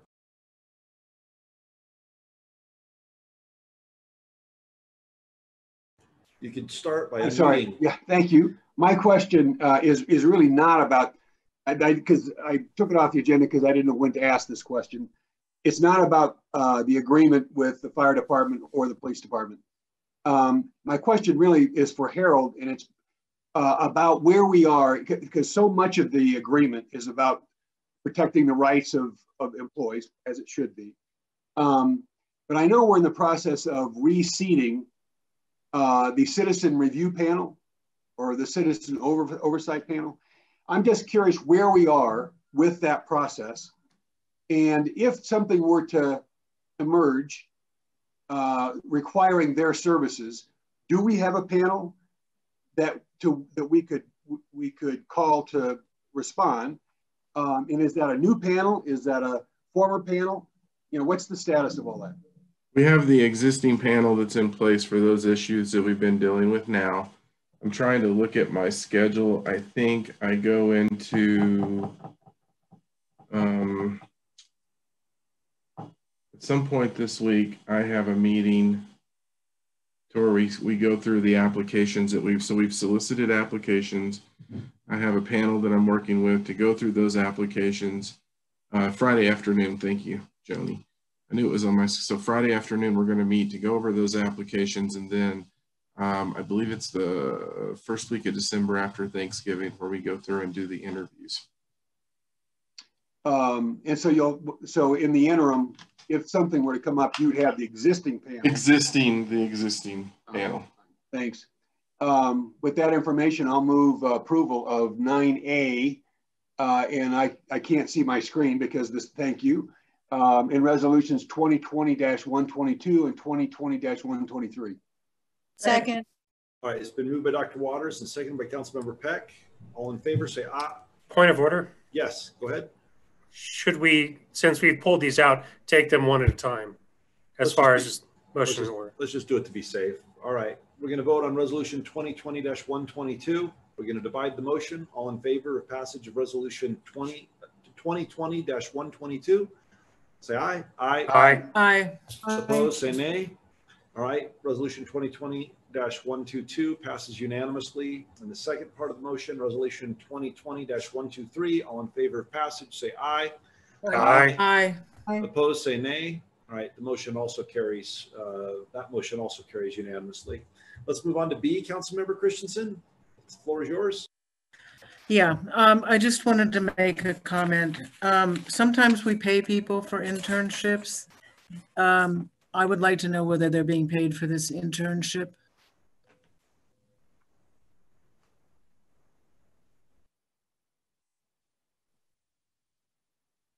doesn't look like they are in the in the agreement. And I just like to point out, as I always do, that when you don't pay people, then the only students who can do this are people who have money and not people who are out trying to actually have to work to pay their bills to go to school. So it's discriminatory. Mayor, Councilmember Christensen, Teresa Tate, Deputy City Attorney here. I do not believe that that this provides for payment for those internships. I believe it is a requirement of their program. We have a long-standing relationship with this university and this program. But so in answer to your question, I do not believe that that they are paid.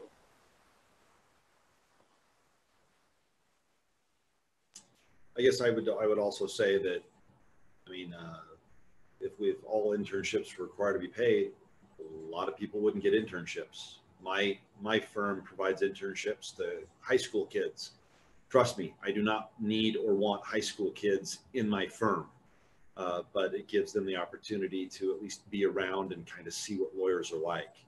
And if you said you got to pay them, they wouldn't be in my firm, because they're losing me. I mean, I lose money by having him present. But in this case, we don't need to debate it because it sounds like it's part of an educational requirement.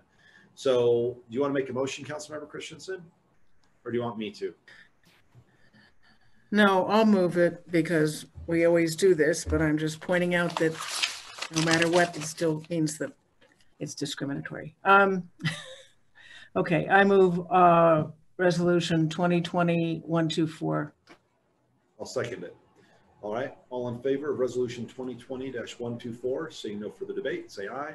Aye. Opposed, say nay. All right, resolution 2020-124 passes unanimously. All right, let's move on to resolution 2020-127. I was going to pull that as well. Councilmember Christensen.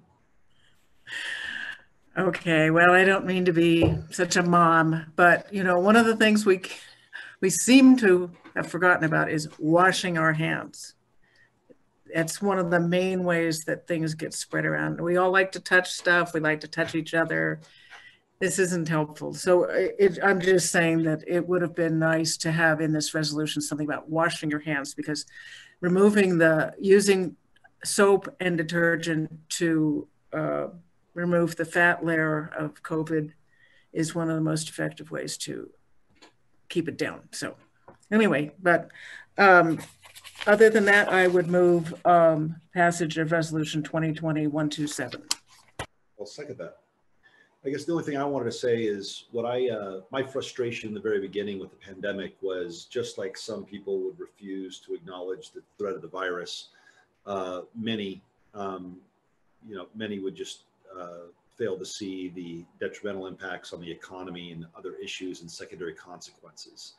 I just wanted to give a shout out to the governor. I thought did a great job with what he presented today.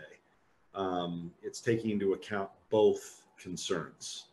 And I don't know about other people, but I lose a lot of sleep trying to figure out how in the world is an individual, a business owner, a politician, a father, just as a person who has elderly parents and does not want them dead or sick, what do you do?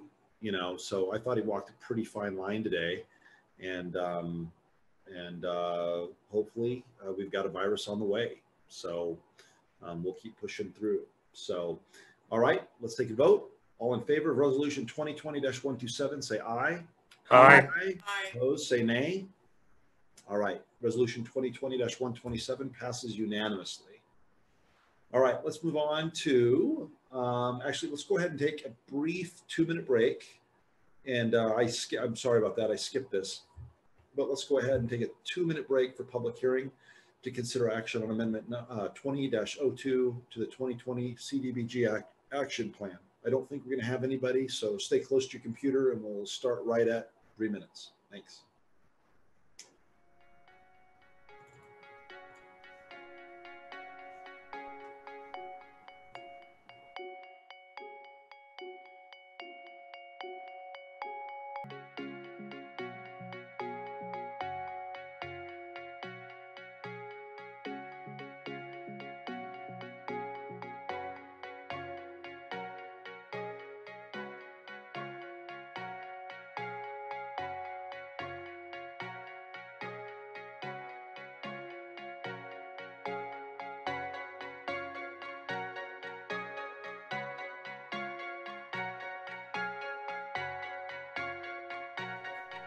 All right, you ready to keep going?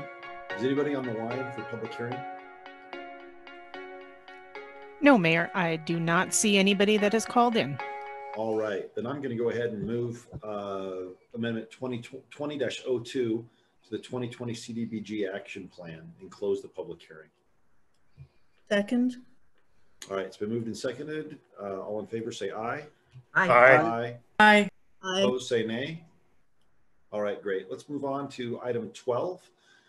Before we jump in, so depending on how long this takes, I was told by city staff that they can pull items C and D and push it to next week. We're only at 8:51, however, so we'll see how this goes.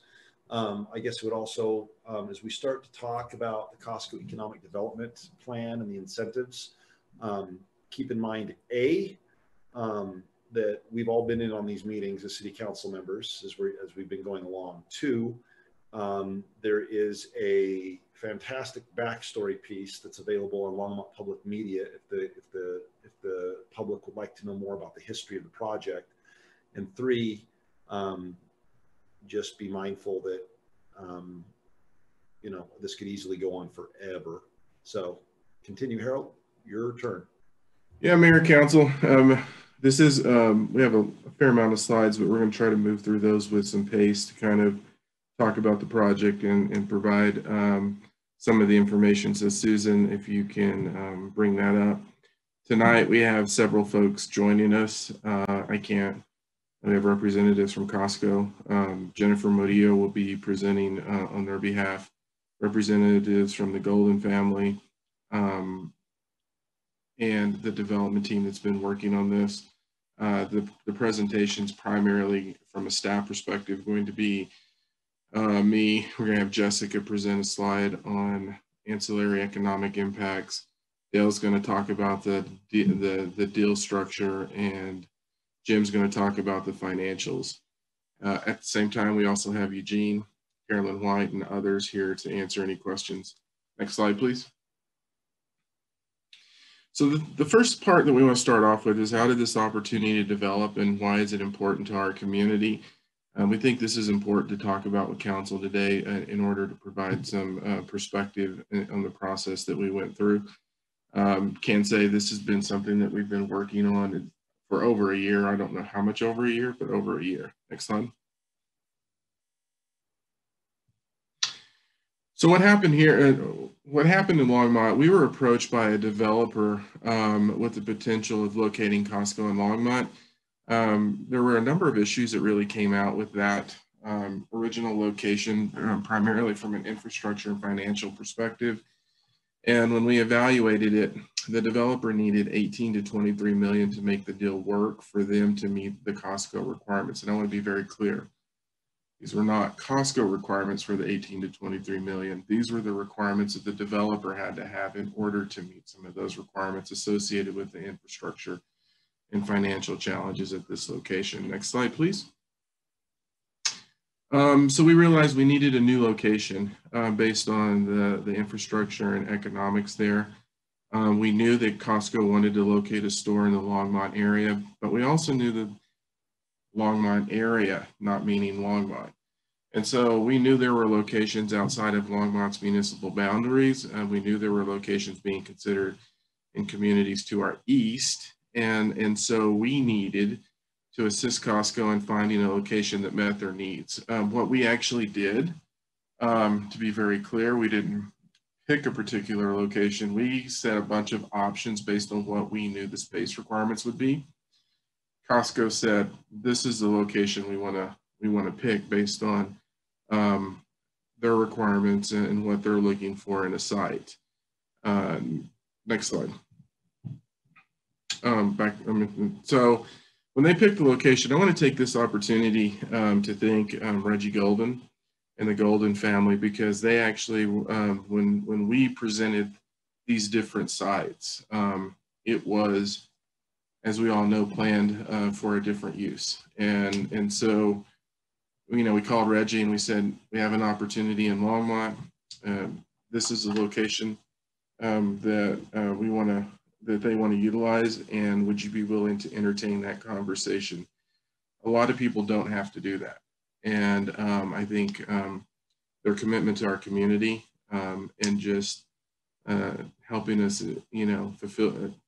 helping us with these types of opportunities is a testament to what they've done. And I just want to thank them for that, because it's not something that a lot of people will do, is change what they're planning midstream to look at something else. So I just wanted to say thank you. We also, in terms of these types of deal structures, because I know there's been some questions about, so why do we do this? I will say this is consistent in terms of the Costco requirements, and on the next slide, I'll talk a little bit about that. But we also looked, and this is public information that was presented. If you see the last project, the Denver Flyway project, this was actually a presentation that they made.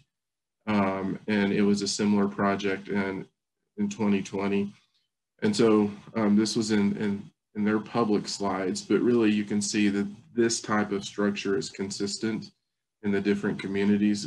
Parker in 2009, 11.6 million, Tinmouth in 14 million, Thornton 3.47, it's a TIF, slightly different, and then the Denver Flyway project at 9.5 million. So you can see consistency in the type of deals. I want to again be very clear.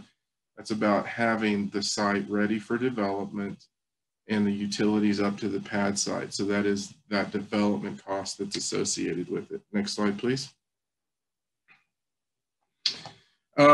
So what are the benefits of locating Costco in Longmont? First and foremost, we know that it will reduce our retail leakage. It was interesting for me to see the social media components that we saw on Nextdoor and all the social media platforms, and how many people in our community said, hey, we don't have to drive to, to these other locations. So for us, that's a big component. As we know from the world we're in now from an economic perspective, that's important to weather these storms. It also protects our existing sales tax base. And this is an important point for us, because when we talked about the fact that there are other locations outside of our jurisdiction, we knew that Costco is one of the few, and I can only think of two, what I would say retail destinations in terms of where people drive to go to their stores. We knew that that would pull people from Longmont, pull other retail opportunities with them. And so we really knew we had to do that to actually keep the existing sales tax in our community. Same time, we knew that it would increase our existing sales tax base. And this is one of the few times that I've been in an economic development deal where it's not just looking at what you can gain, it's also looking at what you can potentially lose if it locates outside of your community. Creates well-paying jobs. Jennifer is going to jump in and talk about the Costco story, but when we look at it, they really, the way they structure their salary benefits, it really actually looks more like a primary employer than a typical retailer. It brings, you've heard me say this once, a destination retailer to Longmont. That's not something that we really have at this point, and it definitely does that, which also expands our retail trade area. And so we've looked at a couple of things. Next slide. So when we look at this is actually a map that we took that's on the website for the Village at the Peaks in terms of what they consider the retail trade area. And then in different conversations, we said, so what does that potentially look like? We really think this is what it does to our retail trade area. We're not sure, but we're saying this is what we think it will do in terms of bringing people into our community. So you can obviously see that it makes a big difference and hits many of the points that I talked about earlier. Next slide. And so now I will actually turn it over to Jessica to talk about the Costco economic impact from her perspective. Jessica.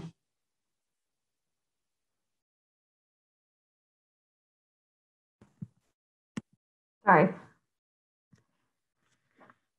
Thank you, Harold. So I'll just real quickly talk about, from an economic development perspective, we typically look at retail and primary industry projects very differently. Retail projects, we're typically looking at significant fiscal benefits, which you'll hear about the significant fiscal benefits, which are the direct dollars into city coffers that Costco location brings to the community. When we look at primary industry projects, we're more looking at the broad economic spin-off benefits in terms of job creation and wages that are paid by those jobs, and then the spin-off jobs, the direct jobs, and then the spin-off jobs that are created as a result. Costco is a unique project in that it has both significant fiscal and economic benefits. So as Harold mentioned, looking more like a primary industry project when we consider the economic spin-off benefits of a Costco location here in Longmont. And what creates that are the number of jobs that are going to be created by the Costco location here, as well as the high average wages that are being paid and the new dollars that will be coming into our local economy through the expanded trade area that Harold just mentioned. So Costco estimates that they'll create 260 direct jobs in the first 5 years here in Longmont. Economic impact modeling suggests that with the multiplier effect of those jobs, that's an additional 74.3 spin-off jobs will be created locally, totaling 334.3 total jobs within Longmont. When we look at it from a wages perspective, Costco estimates that their annual wages will be $16.4 million with an average annual wage of over $58,000 per year, which is higher than the citywide average annual wage. We estimate through economic modeling that an additional $8.3 million in spin-off annual wages will be paid as a result of this project. So a total of nearly $25 million in annual wages paid as a result of the location of this project here. We also look at the investment, the capital investment that Costco will make in building and furniture, fixtures, and equipment in the facility, many of those dollars being spent here locally. We also recognize the significant fiscal contribution that the location of Costco and Longmont makes to the school district, totaling about $6.3 million over the next 10 years. And that's net of any additional student costs related to additional employees moving into the region.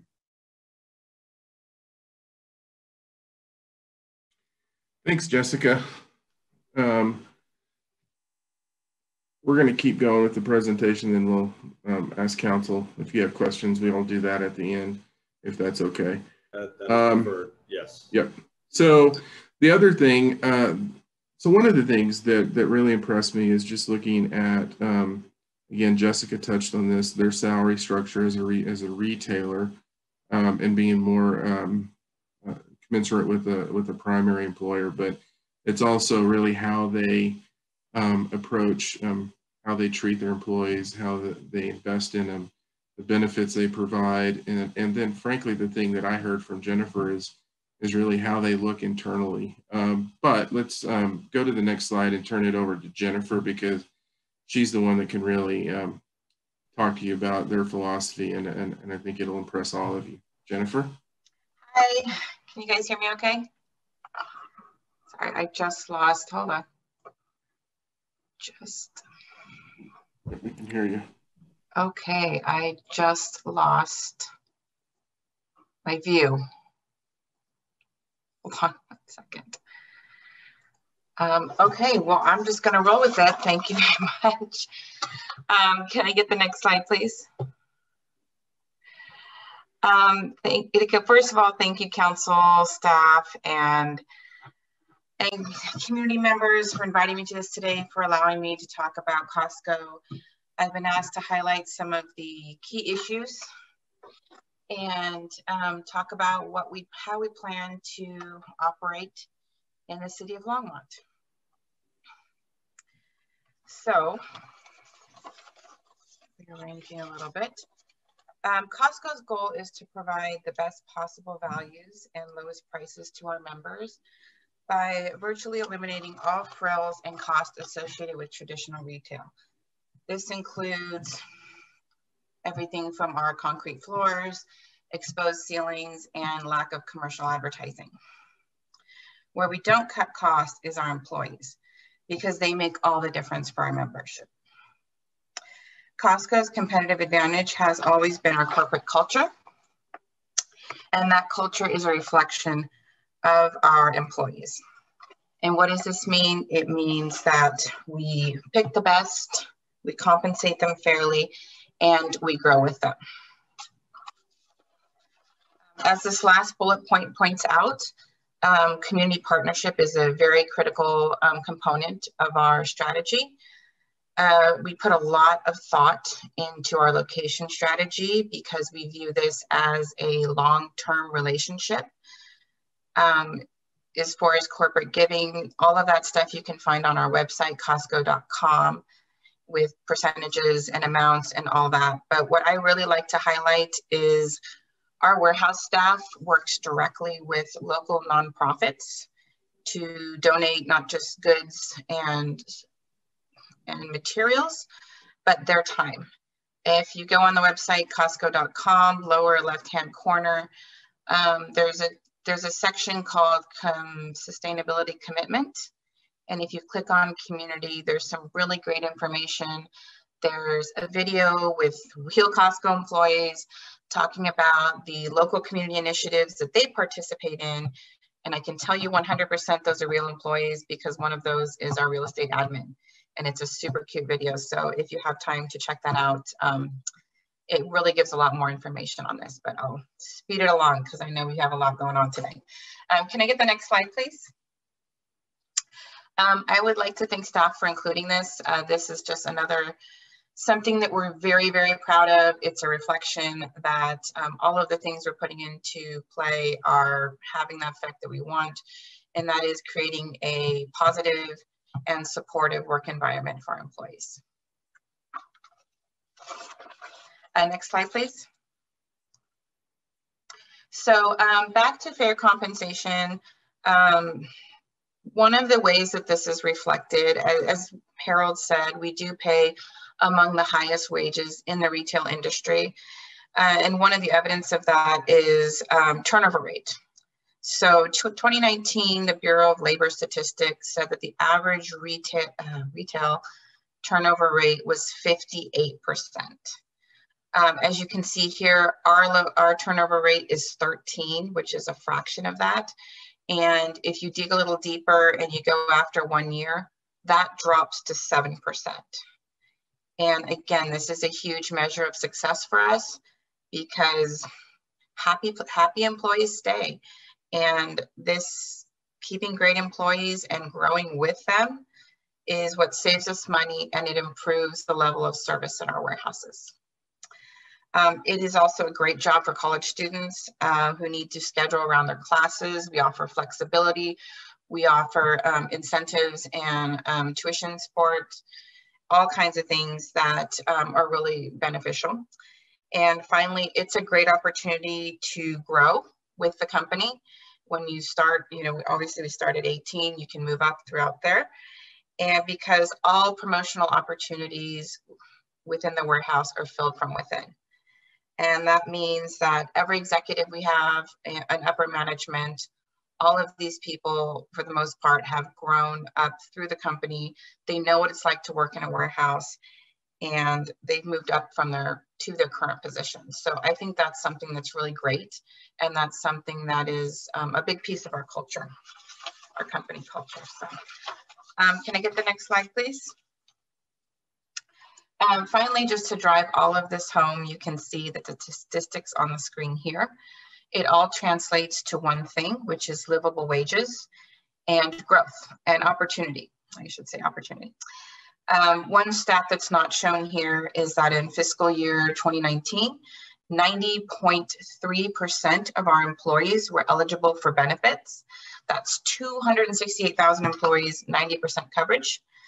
And of those employees, 97% of those chose to enroll. And why? Because they're really good benefits. I can say that. I am an actual Costco employee covered by actual Costco benefits. And for a family of 4 or 5, that's $167 a month.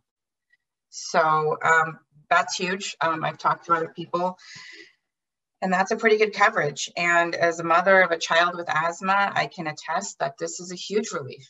It's one less thing that you have to worry about in a time when there is a lot to worry about. So just wanted to highlight on that. And before I go, I'd like to thank staff, Reggie, everybody for, welcoming us into the community and giving us this opportunity to become a part of the community. So thank you very much. And with that, I will pass the torch. Thank you, Jennifer. All right, who's next, Harold? Is that it? Dale. Mayor Bagley and members of council, Dale Rademacher, can you go to the next slide? So Mayor and council, I'm going to take a few minutes here and just step through some of the highlights and key elements of the particular agreement that's in front of you. I'm going to start with some of what staff has understood to be some of the expectations or needs of Costco. As Harold noted, there was only one location in Longmont that Costco decided. It's part of their corporate culture to actually have their CEO come out and literally stand on the site and make the decision that this is in fact where they want to locate the store. Part of that effort also requires an agreement with the owner to deliver that property at no cost to Costco. And also Costco is looking for pad-ready sites. In other words, that the horizontal infrastructure, the water, the sewer, the roads have been built, and essentially what is delivered to them is a pad-ready site where they can then come in and construct their warehouse and facilities. Next slide. And again, the public-private partnership agreement, or the P3 agreement, there's several key elements to it. I'm not going to go through each and every one of these in detail, but suffice it to say, there is a component to the agreement wherein the city is acquiring the 17 acres of land for the Costco warehouse and fueling island. This agreement is also providing the city with a significant affordable housing opportunity, again, through the acquisition of 9 acres of property for that purpose. The city is also bringing to the table, if you will, the satisfaction of the raw water deficits on the property. And the overall property is a 48.66 acre site. We're satisfying those water deficits in a variety of ways, and we'll talk about that a little bit later.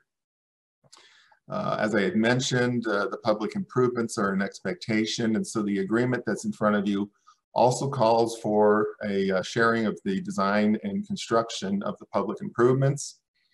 And the city is also, I think of it as sort of backing up the costs for the private site improvements, should those costs exceed the contribution of funds being provided by Costco. The agreement has several clawback provisions that I'll talk about in a minute here. And again, those are to protect the city's investment in the project. And then finally, there's a timeline for the project initiation and ultimately a deadline for the opening of the Costco warehouse. Costco is contributing $6.16 million to the private site improvements. That is certainly in addition to the costs that they are going to expend, obviously, to build and furnish the warehouse and the fueling island. Next slide. As I mentioned, this is a 48-acre site. It's immediately south of Ken Pratt Boulevard and immediately east of the Harvest Junction commercial and residential areas. The site is very visible, and I believe that was one of the benefits and attributes of this particular site for Costco. Next slide.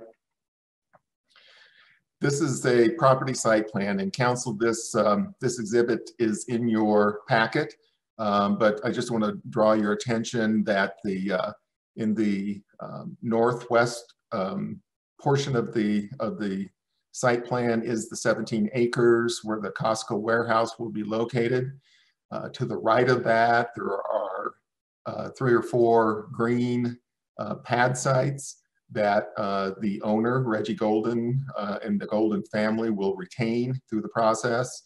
And then finally, on the lower left side is the 9 acres that the city will be acquiring for affordable housing.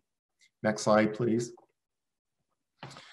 This is a site plan that gives a little more detail for the proposed layout of the Costco facilities. And just to orient yourself, along the north is Ken Pratt Boulevard. The north-south roadway is coming in. There will be a traffic light. That'll be a full intersection on the highway. It will then travel to the south to a large roundabout.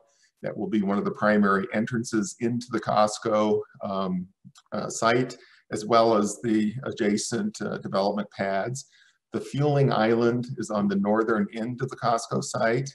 And there's also a proposed right-in, right-out off of Ken Pratt Boulevard in the far left upper side of this site plan. You'll notice too that there's another access into the Costco parking lot off of the main north-south roadway. That is the primary truck route where all of the supplies that will be coming into and out of the Costco facility will be entering and exiting off of Ken Pratt Boulevard and then back out onto Ken Pratt Boulevard. Next slide, please. As I mentioned, the PPA or P3 agreement, the city's contributions of that are the actual cost to acquire the 17 acres that will be delivered to Costco and the 9 acres of affordable housing. We believe we are acquiring those parcels at very favorable rates. Certainly when you look at development-ready property within the city limits, we believe it's a very fair price. The raw water deficits is actually an interesting aspect of the project as well. The first is the 22.66 acre feet of the deficit on the owner remainder property. That is being provided as an economic incentive from the city to the property owner. Now, the satisfaction of the raw water on the 26 acres, meaning the 17 acres for Costco and the 9 acres for the affordable housing, both of which are going to be acquired by the city. Council, if you move forward with the ordinances tonight, they are implementing your raw water master plan. That aspect of the plan where we will utilize a portion of the city's water supply to meet affordable housing needs in our community, as well as to meet economic development opportunities that meet the specific criteria called out in the ordinance. The agreement also calls for the funding of the public improvements, as I mentioned earlier, the utilities, both the dry and wet utilities, as well as all the roadway features and drainage. They are being shared, those costs are being shared on a pro rata basis tied to the number of acres owned. And so again, it's a 48.66 acre site with the city owning 26 of those acres, or being responsible, if you will, for 26 of those acres, which equates to about 53.43% of the project, and the owner being responsible for 46.57, again, representing the 22.66 acres that they are retaining. And then lastly, the city also agreed to provide and make available as needed up to an additional $3 million to cover some of the private site improvements. Those are the things like the parking lots, the landscaping, and the lighting. And you know, one of the callers that called in this evening was concerned about landscaping.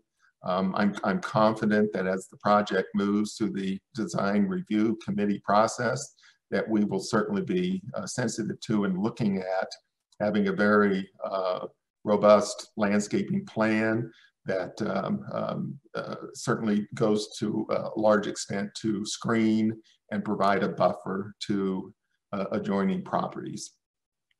Next slide, please. Council, there are also related agreements associated with this project.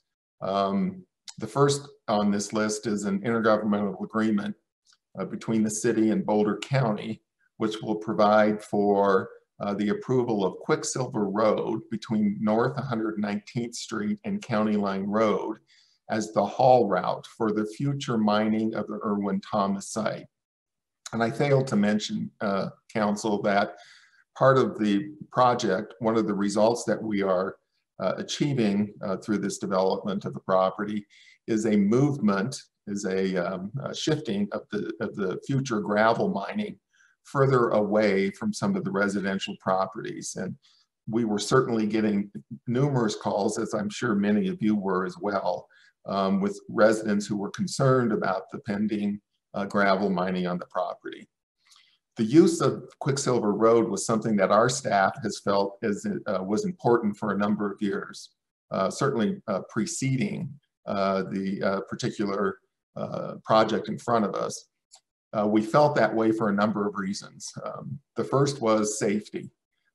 We do not believe it is a safe route to take 100 to 200 trucks a day and have them go up 119th Street to the Ken Pratt Boulevard Expressway, enter that expressway, and then exit it at County Line Road, only to turn around and go about 2 miles south.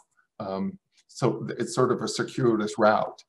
It's also incredibly dangerous when they're on the way back in, making left-hand turns at 119th Street across 4 lanes of traffic that are traveling at very high speed. So we were concerned about safety in that situation. We were also, we felt that because this route was shorter, that we actually calculated a significant reduction in greenhouse gas generation from the burning of the diesel fuel to haul the gravel from the mine site to the processing location in Weld County. And we believe that is also an important aspect of it. We also know that it is certainly the shortest route to move the gravel. So that intergovernmental agreement, you are not acting on that tonight, but we had it in your packet so that you could see the entire package of information. Associated with that intergovernmental agreement is an agreement between the city and Aggregate Industries.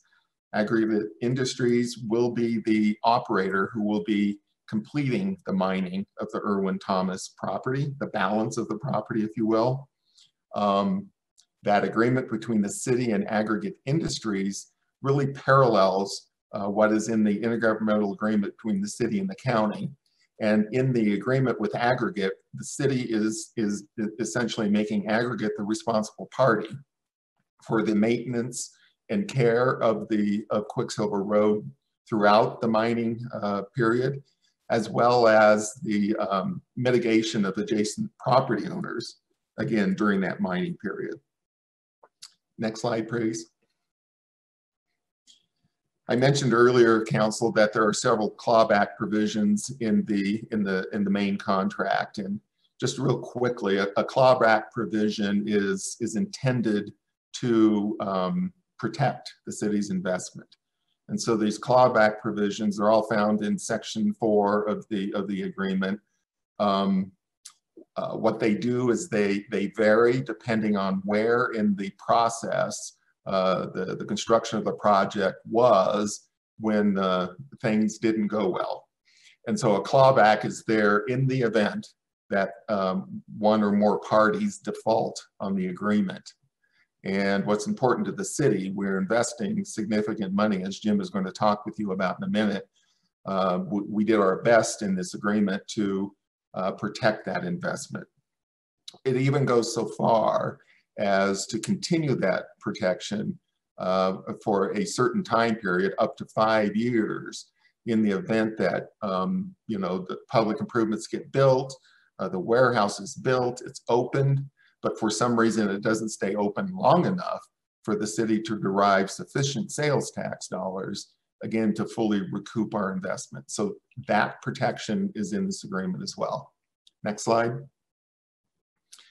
And with that, I'll turn it over to Chief Financial Officer, Mr. Jim Golden, to talk about the finances of the project.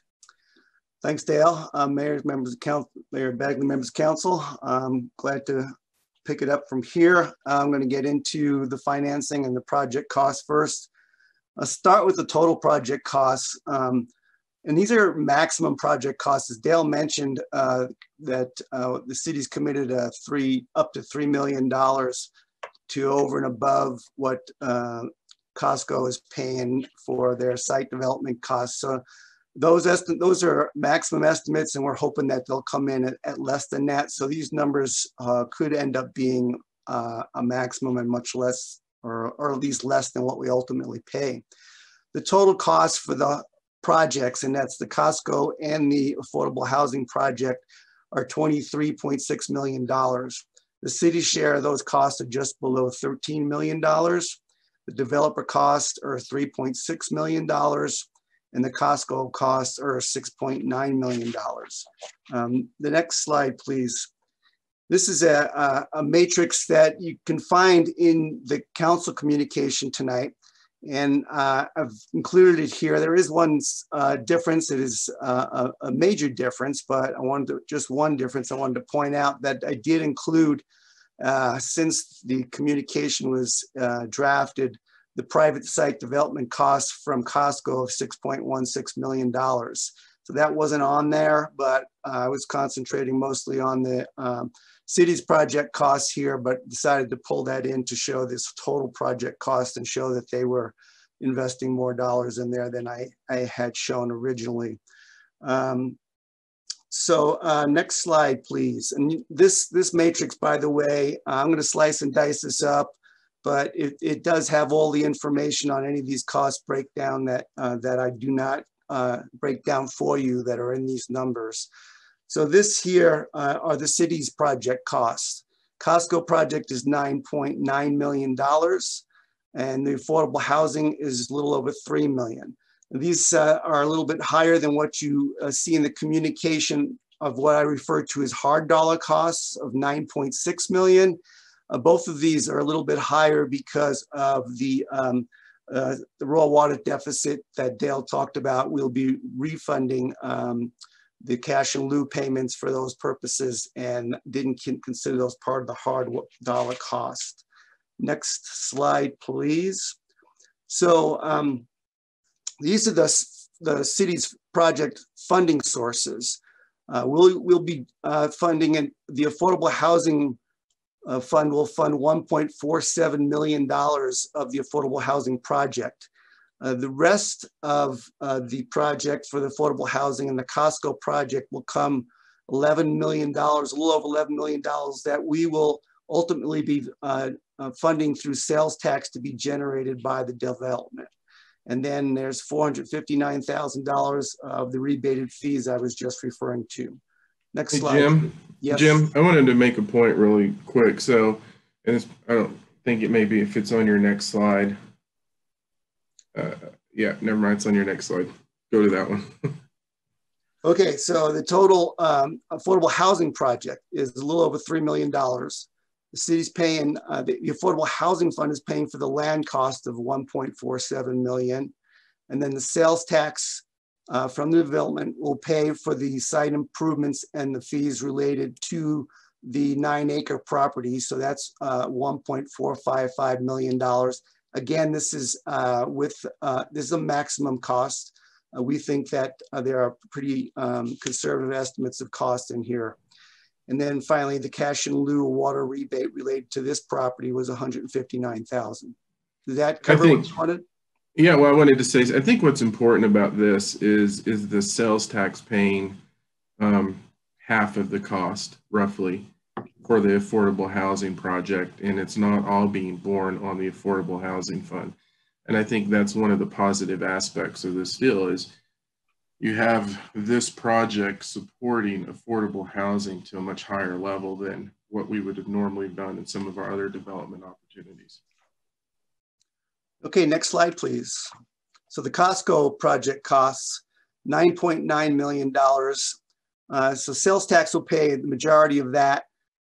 Broken it out though in this, that the first line here is the sales tax paying the land costs and the site improvements costs and fees of $6.6 million. And then the $3 million that Dale mentioned that the city is committing for private site development costs, the up to $3 million, as I mentioned before.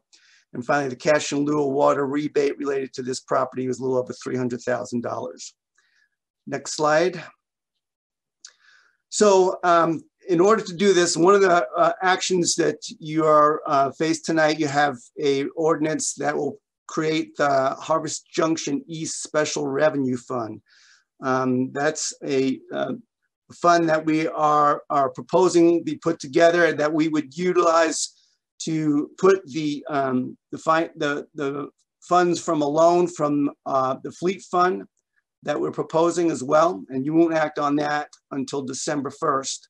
But that loan would be for the amounts that for all of the city's share of the project that will eventually be paid back either from the Affordable Housing Fund and over 5 years with a $1.17 million loan. There's about $300,000 that's already budgeted for 2021 out of the Affordable Housing Fund, and then $11 million, a little over $11 million for what we just mentioned that would be paid back by sales taxes. So the Harvest Junction Special Revenue Fund would take the dollars from the loans, and then what would happen is we would expend those dollars from that fund, and then as time goes on, we would pay the loans back from this fund. Now, next slide, please. So what I'm proposing here as a structure for that loan is that now, as you know, the city has a sales tax rate of 3.53%, and 1.53% of that rate are earmarked sales taxes. Those goes towards open space and streets and public safety, and they can only be used for that purpose. So what we're looking to is the 2% that is non-earmarked, to utilize that to pay for the loans that we're setting up here and ultimately for these two projects. So I'm proposing that half of that 2% go into the Harvest Junction Special Revenue Fund that would be used to repay that loan back to the fleet fund. The other 1% then would go to the general fund and the public improvement fund in the same split rate that we use currently for the sales tax for the 2%. Next slide, please. So the sales estimates that we have from Costco are that based on our sales tax rate and the size of the facility, that would generate Longmont sales tax of $4.06 million in its first year. So we're estimating that there'll be just short of 26% of that revenue that would come from cannibalization of existing Longmont retailers. Next slide, please. So this here is showing that first year $4.06 million of sales tax. You can see up on the upper right side that I have $1,150,000 as the internal loan repayment. That's the 1% sales tax that I mentioned would go to the Harvest Junction Special Revenue Fund. And then the rest of these dollars you're seeing on this screen are the 5 different funds that we utilize, that we allocate our sales tax dollars to. And that's what the impact would be for them on a gross basis in the first year. Next slide here, please. So now looking at that from a net basis after deducting the amount of estimated cannibalized taxes that would be drawing from other retailers, it would be just over $3 million of net new sales taxes in the first year. And this here is not showing, this pie chart does not have the 1.15 million on it, but that is again in this as well, and it's part of the $3 million. But the other 5 fund breakdown is shown here, and this shows you what essentially I'm projecting would be the net impact of new sales tax to these budgets in the first full year of operation of Costco. Next slide, please. So we used 2% growth estimates, and I will say that Costco does estimate much greater growth estimates in their first 5 to 10 years. But as you know, I tend to be conservative, and I wanted to try to model this and see what would happen if we were looking at it from a conservative basis. And so what we're showing is that, that Costco would generate a 98.6 million of gross sales tax over 20 years of operation. And then 73 million of new net sales tax over that same period of time after the cannibalization factor is figured in. The next slide. So this is showing that $98.6 million over 20 years. You can see the on the right side here, the cannibalized tax is $25.5 million. So essentially we're already receiving that type of tax is what that means. Then you can see up in the blue on the upper right side, city participation is what we're currently conservatively modeling what we would be paying back the loans based on, with the sales tax dollars, the loans back to the fleet fund.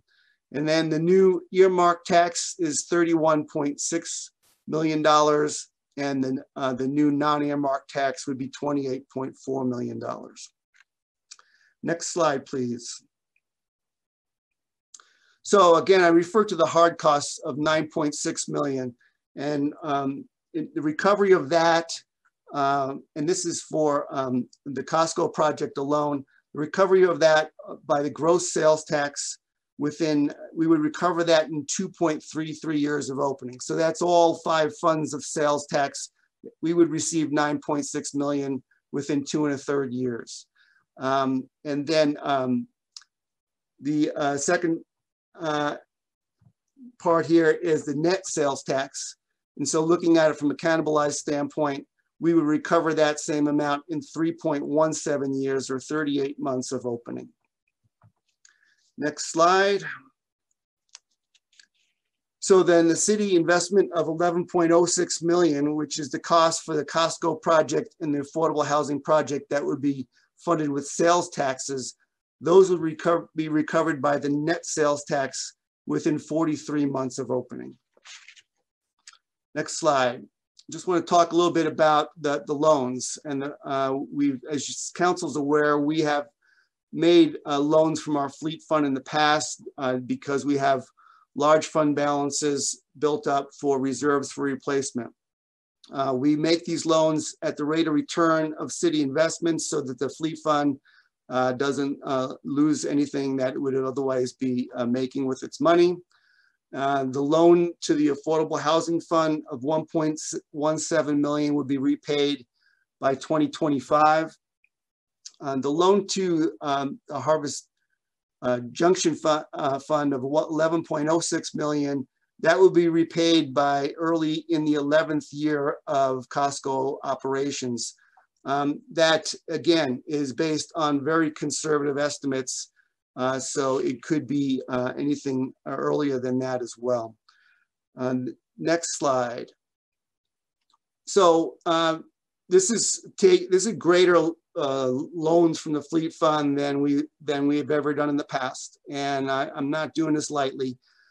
We have considered carefully what we're doing with the fund here. For one, it's the bank will be closed after this. I've told Dale that a few times.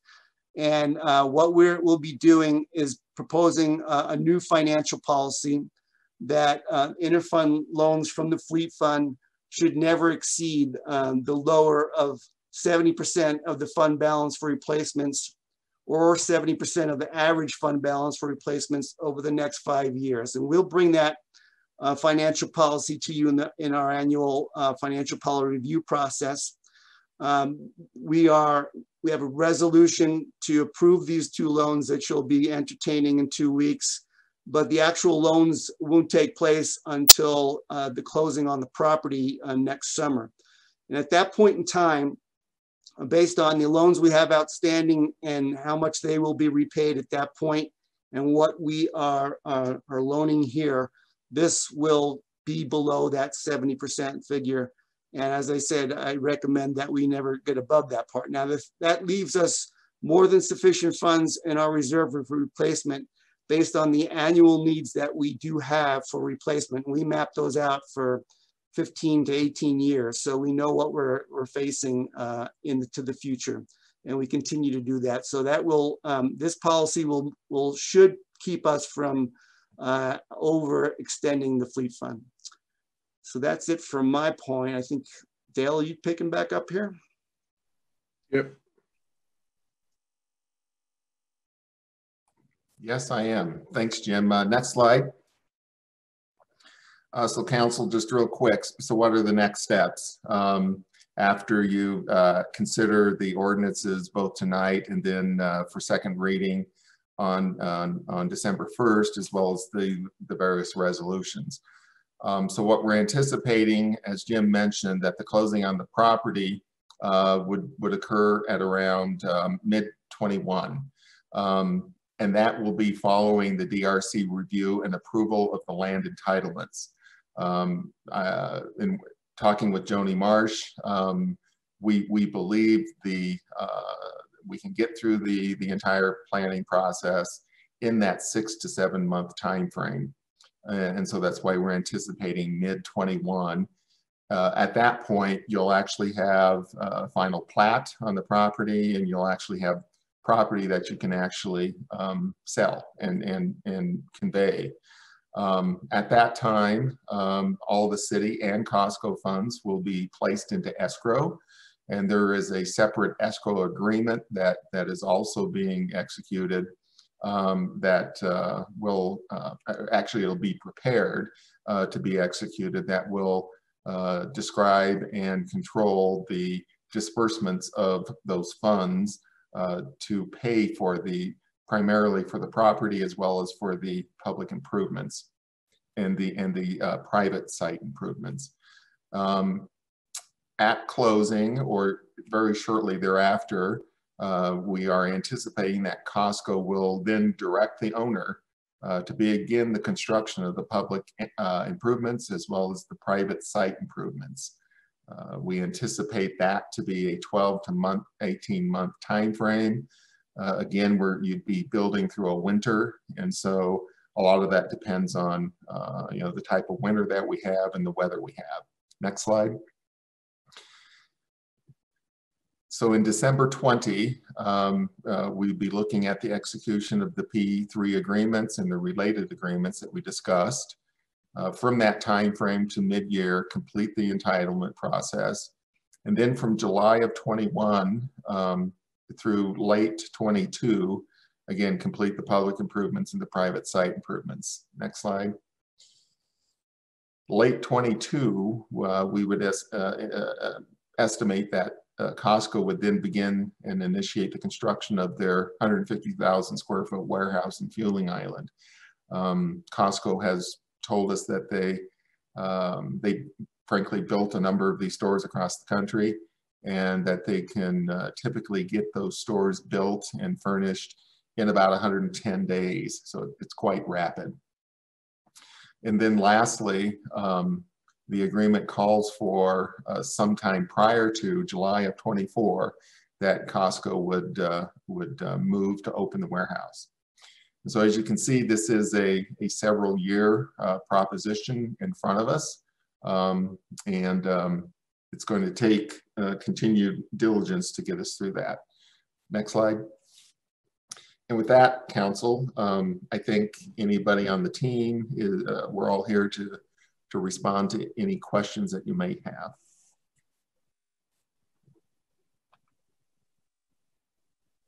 Mayor Pro Tem Rodriguez. Thank you, Mayor Bagley. This is primarily going to be relating to the emails that we've gotten, as well as I think one caller, at least tonight.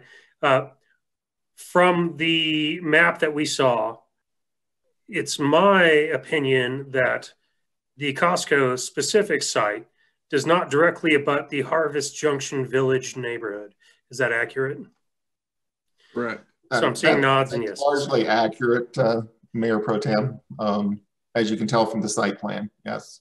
From what's been given to us. So what would more accurately be abutting that subdivision would be the 9 acres of affordable housing site for the city. One clarification, Councilmember Rodriguez. The Costco site is east of the multifamily apartment complex out there. But you're correct that it is generally to the north and east of the single-family residential neighborhoods. Okay. What is the name of the multifamily? Excuse me? The name of the multifamily, the apartment complex? I think it's not Harvest Junction Village, though. I don't something Harvest Junction, I think. Sure. I just noted that the addresses from the emails that Watermark. I got, it's Watermark. Watermark. Okay. Watermark. We're generally from the Something single-family development. Generally, is who the emails were coming from. That's what I was noting.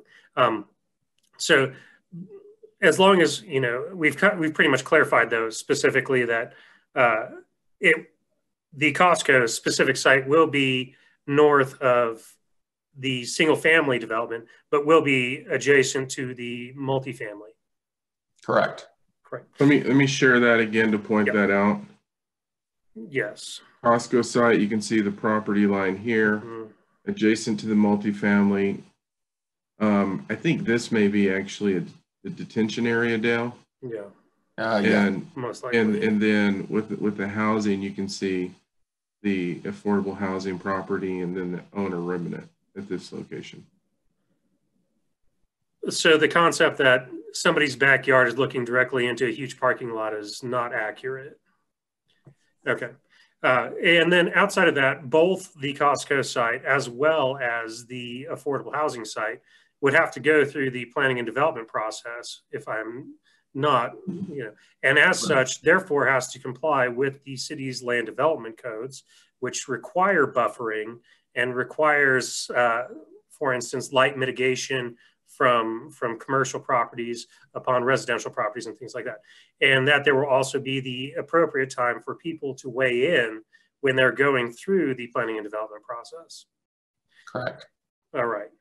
I think that's what a lot of folks are worried about, is that A, it was going to be in their backyard basically, and B, that they wouldn't have the opportunity during the process to voice their concerns. And I just wanted to make sure that those things were reiterated to them, if they have not already been by my colleagues on council, that there is a whole process that even the city has to go through when developing properties. And the city is not immune to these same requirements that any developer would have to go through. Thank you. I think we all reiterate what Mayor Pro Tem Rodriguez just said. We'll make sure that we do that. We'll go with Councilmember Martin and then Councilmember Christensen.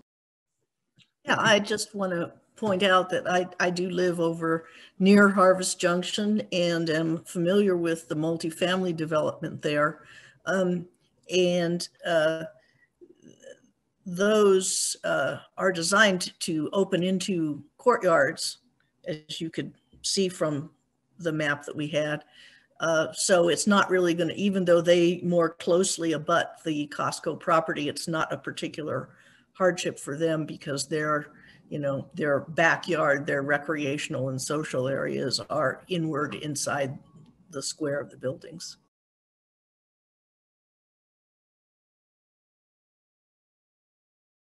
Councilmember Christensen. I want to thank Council members Rodriguez and Martin for their comments. I think what I think we all want to convey is that we're not trying to mess up anybody's neighborhood. We really want the best for this town, period. And I would also like to point out that there is a greenway on the to the west of the Harvest Junction area. And also if they walk, I think it's only 4 blocks north, they'll be over at Dickens Farm neighborhood, which is spectacular. So anyway, I really think this is a wonderful project and it'll be very good for many employees in this town and many people in this town. So thank you to Ms. Murillo and to all of you guys for your presentations. Thanks. Councilmember Peck. Thank you, Mayor Bagley. This is for Jim or Dale. I wanted to, you talked about the cannibalization, and I was wondering if you've done any analysis on Village at the Peaks generally and Sam's specifically. Mayor Bagley, members of council, yes, I have. So that is how I drew my numbers, and I can't go any deeper than that without crossing the confidentiality lines. So. Okay, all right. Then I'm okay. All right, good job on lots of hard work, and appreciate the update. We look forward to hearing the progress and seeing what happens. And of course, all those neighbors who are concerned, it has to go through the proper process. Voices will be heard, listened to as we proceed forward. But in general, I'm pretty excited about this project, and we can be proud. Councilmember Rodemaker, Dale Rodemaker. Just one quick note. I'd be remiss if I didn't thank Jennifer and Reggie Golden. Two people that I really appreciated working through the details on this particular project. And in my world, when somebody gives you your word and you stand by it, that's always important to me. And that is what I have found in essentially every conversation and every decision that we've made moving this project through. And so I do want to acknowledge that and express my appreciation of that. Thank you. Cool, thank you. All right, let's move on. Harold? Yeah, Mayor, Council, to the point, I also I want to thank Reggie for taking my call, taking a cold call going, are you open to this? I really can't say enough about the partnership with Reggie on that issue and the Golden family and taking the leap with us. So thank you, Golden family and Reggie. What I also want to say is thank you to Jennifer, Dale, Eugene, Jim, and the group, because it went with something that I was highly involved with to when LHA hit and we were doing that, that I had to pivot. And we had a team in place, and Joni and Sandy and everyone else that said, okay, we're going to jump in and we're going to take this so then we could focus on the other issue. So I wanted to tell you all that the team that came together to just take it and go was phenomenal. And I wanted to thank them personally in this for covering that when we had to move to something else. All right, so does anyone have anything to add other than thank you? Awesome project, staff is awesome, Goldman family is awesome, can't wait, Jennifer Costco, welcome. All right, Dr. Waters. I move ordinance 2020-62. Second. All right, it's been moved and seconded. Mayor? Yes, Eugene?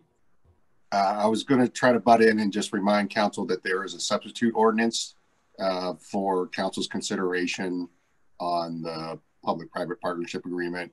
If we could move that substituted ordinance, that would be great. All right, Chair, it was my understanding that what we are seeing was the substitute ordinance. Both are in there in the packet.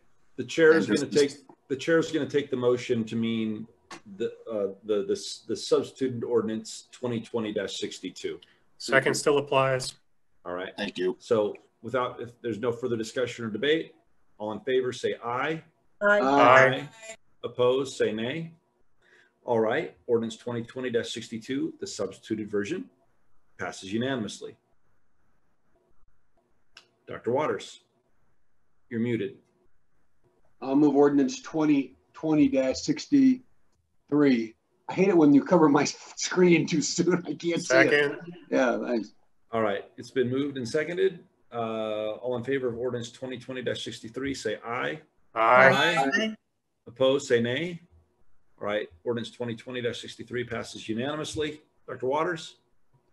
I'll move ordinance 2020-64. I'll second that one. All right, all in favor, say aye. Aye. Opposed, say nay. All right, ordinance 2020-64 passes unanimously. All right, let's move on to short-term rentals. Harold? I take that back. Joni Marsh. Joni. Mayor Bagley, members of council, Joni Marsh, Assistant City Manager. So this evening we are back for a discussion about short-term rentals. This is a little bit of a continuation from our July 14th council meeting. Next slide, please. Sorry, Susan, I got ahead of you there. So just to a reminder of the current definitions in the code, both for council, but also for the public who may be watching this evening. Staff did also include a copy of our application form as well as our FAQ and brochure, which is also on our website, so that you could be clear on some of the short-term rental requirements. Next slide, please.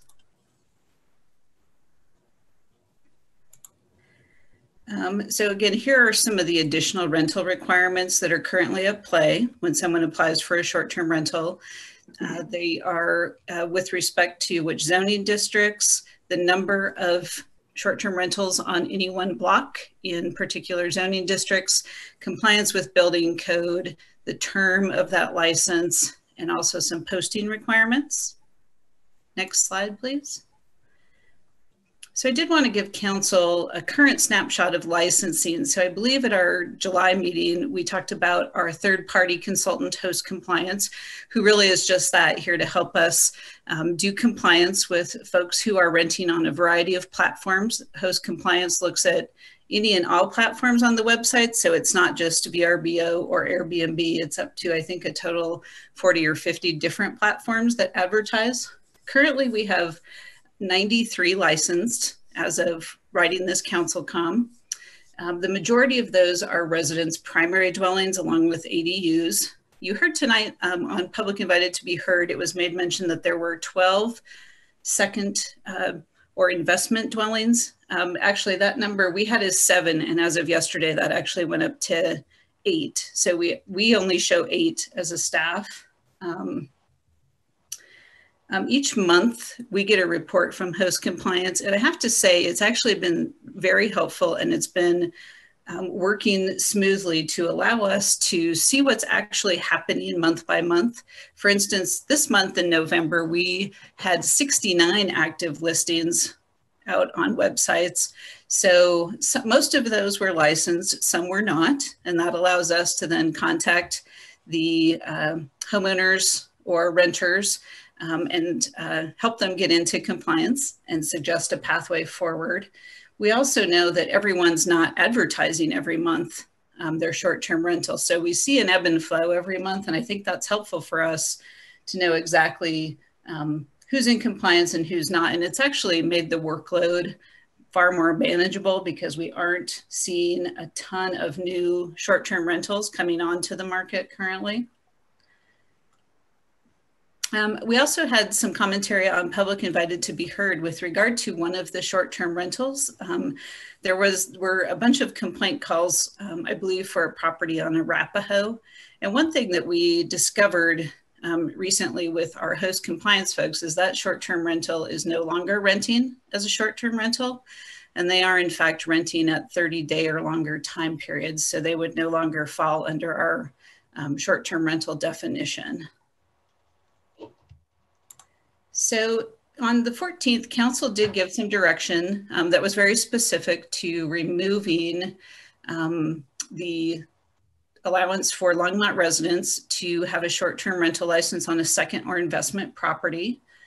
And staff will be moving forward with that unless otherwise directed tonight. We do have a series of questions for you at the end of the presentation, which is only 14 slides, by the way. I know that's going through everyone's head.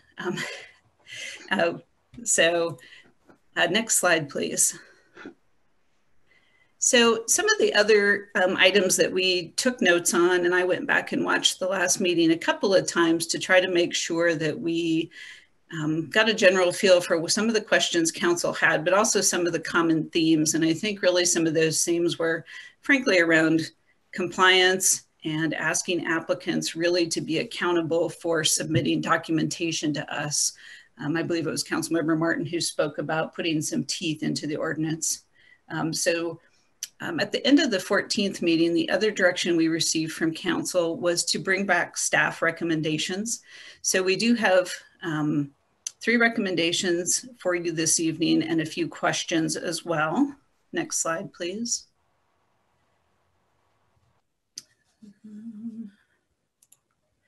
It's hard to keep up with this here and there.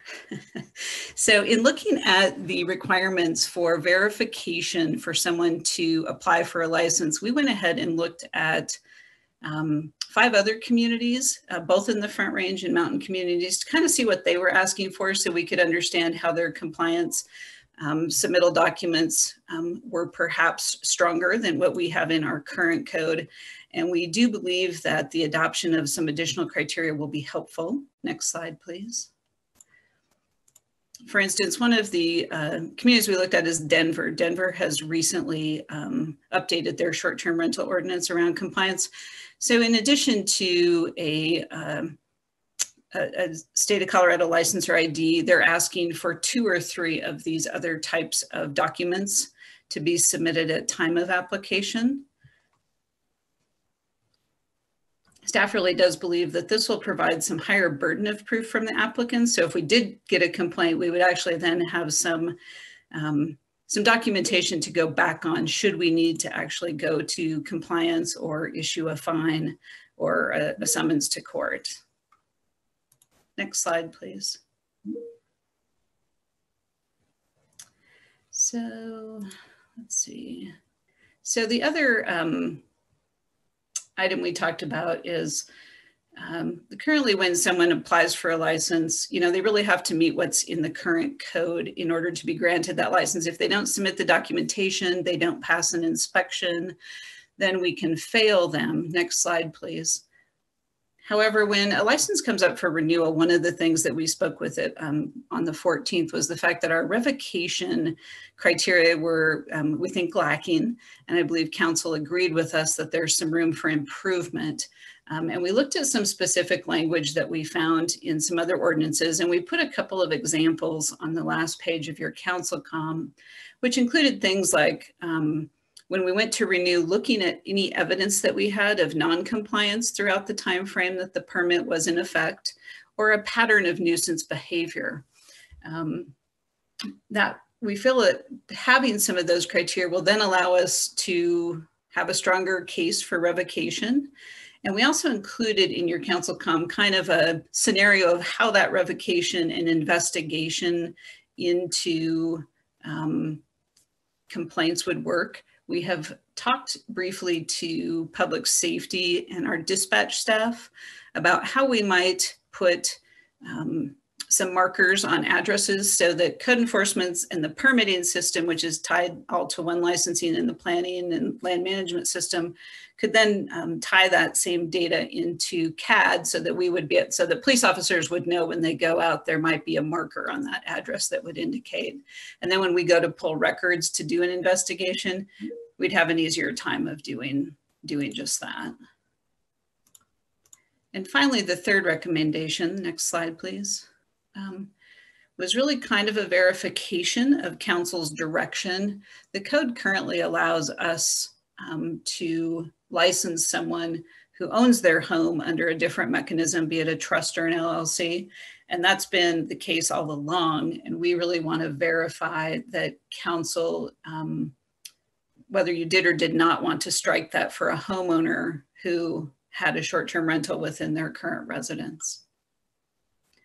Those are really our recommendations. I have put these into question format. If you'd like to go through each question, I'm also happy to stop here and we can respond to questions. Yeah, so I'm gonna, the one thing that I do not want to do, I don't know what I haven't seen these questions, but I do not want to, a lot of times when staff prepares us questions, we get stuck in a cycle of there's no way for 7 of us to, I mean, the form of emotion. So if it's not a staff recommendation, I'm going to be really hesitant to really want to discuss anything because we get caught up in these. I mean, we're just about ready to be set up for a conversation that's not going to be able to end well. And so I don't know what the questions are, but I've said this before after council meetings. I do not want staff on an agenda putting on questions where we are not in an environment where we can all come together and have, unless there's consensus on every question, it's impossible for staff to get clarity from 7 of us, you know? So I'm hesitant to go into this, but does anyone have any problems with the recommendations? Only the recommendations at this point. Okay, Councilmember Peck, and then Councilmember Martin, and then Councilmember Christensen. I was just going to give my input on the recommendations, not necessarily a problem. Go for it. Sure, go for it. So I would say yes on the additional verification. Yes on revocation if it includes noise violations or neighborhood nuisances. And just an FYI, in your brochure under ADUs, there is a misspelling on the word unit. So that would be good to correct. And then I wasn't sure about, because you explained it, prohibition being held by an LLC, but that doesn't apply really, from what I understand that you just explained, because that would only apply on the second investment property, which did I understand that correctly? Mayor Begley and Councilmember Peck, that is our question. We just wanted to verify that you didn't have any issue continuing to allow homeowners who own their home in a different mechanism, be it an LLC or a trust, to continue applying that way. That you really just wanted the trust or LLC with the second investment property to not happen anymore.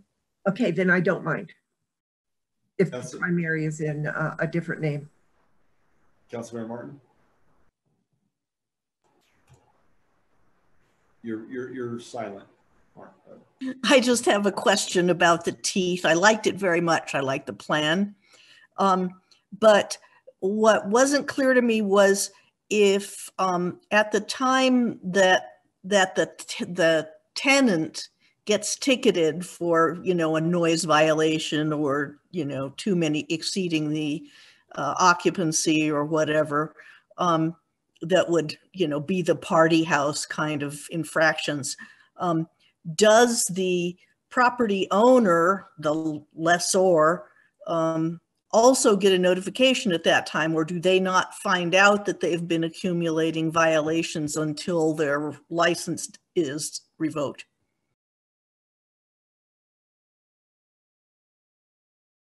Holly? Mayor Begley, Councilmember Martin. Go ahead. Yeah, ask the question. Sorry. I believe that the way that this was laid out is that currently it would be the person who's creating the violation who would get the ticket. And so I think that is something that we have to think through. Obviously, code enforcement can tie an address, but we could also send an NOV to the property owner, letting them know there had been a violation at their property. So we could kind of do a couple of different things. That might be something we need to work out a little bit more. I would like to suggest that the notice of violation sounds exactly right. Okay. Councilmember Peck, I'm sorry, Councilmember Christensen. I've done that. I just keep flipping. Sorry, John. Yes, that's the third time you've called me, Councilwoman Peck. You should be flattered. She's awesome. Yes, well, we are different people. I think this is very good. I think you've gone through a lot of different things here, and I do believe that we should restrict STRs to natural persons. For one thing, an LLC means a limited liability corporation. So then they are not liable for anything. We have to hunt down the actual entity and if there's a problem. And because of the way the Secretary of State has stopped any way to find out who is actually involved in an LLC, I think that would make it impossible. And these are actually, supposed to be for just people who live in Longmont to rent out something for 30 days or less. If we open it up to any kind of LLC or trust, it complicates things and makes it considerably more difficult to understand and to prove who's involved and whether they live here or not, and whether they have any insurance or not. I think we really do need to limit it to natural persons. Councilmember Waters? Thanks, Mayor Bagley. Joni, the way this is laid out in the council communication, you've got the investment properties as a heading, and then with the decision or the vote that was taken back in July, and then the recommendations in each in a section. So I want to say I would say yes, right, to the recommendations that you bring in terms of validating or requiring greater verification of owners or of residents. I think we ought to maintain the current status of allowing somebody who's in their home through a trust or an LLC to be able to use their home that way. I mean, I agree with all your recommendations. However, it looks to me like you would bring back an ordinance that would include those recommendations to add teeth to the ordinance and prohibit somebody who owns a second property as an investment property to be utilized as a short-term rental. We would take that out of the ordinance the way council communication looks. Is that correct? Mayor Bagley, Councilmember Waters, that is correct. That was the, we had a 5-2 direction at that 14th meeting to proceed that way. Yep, and regretfully, I was among the 5 because I thought we were voting on something else. And so I'm gonna say now, I'll vote against the ordinance when it comes back, even with the teeth that you've added, because I think that's wrong. I think we've heard from residents. I think we're trying to solve or kill a fly with a sledgehammer. I think there are other ways to solve that problem, and I don't think we ought to deny the opportunity for people who are responsible homeowners in Longmont to have a single other property. They might have a lot, but only one of them they can use as a short-term rental. And I'll feel badly about having to vote against the ordinance, and I'll probably be the only one to do it, but I will vote against it if it comes back that way. And I regret it because I like the rest of what you've done. Councilmember Martin. Okay. Yeah, I did vote against the 5-2.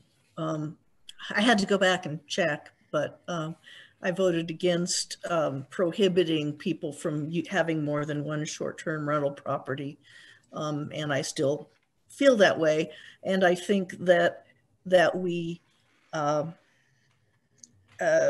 have seen with the data that we have about the number of short-term rentals that we have and the number of them that are in the objectionable categories and so on, that this is maybe, killing an ant with a sledgehammer, and that maybe we don't do it. And I would like to suggest, would it be possible to sever the 2 provisions and let the council consider whether to place restrictions on how many short-term rentals an individual property owner can have?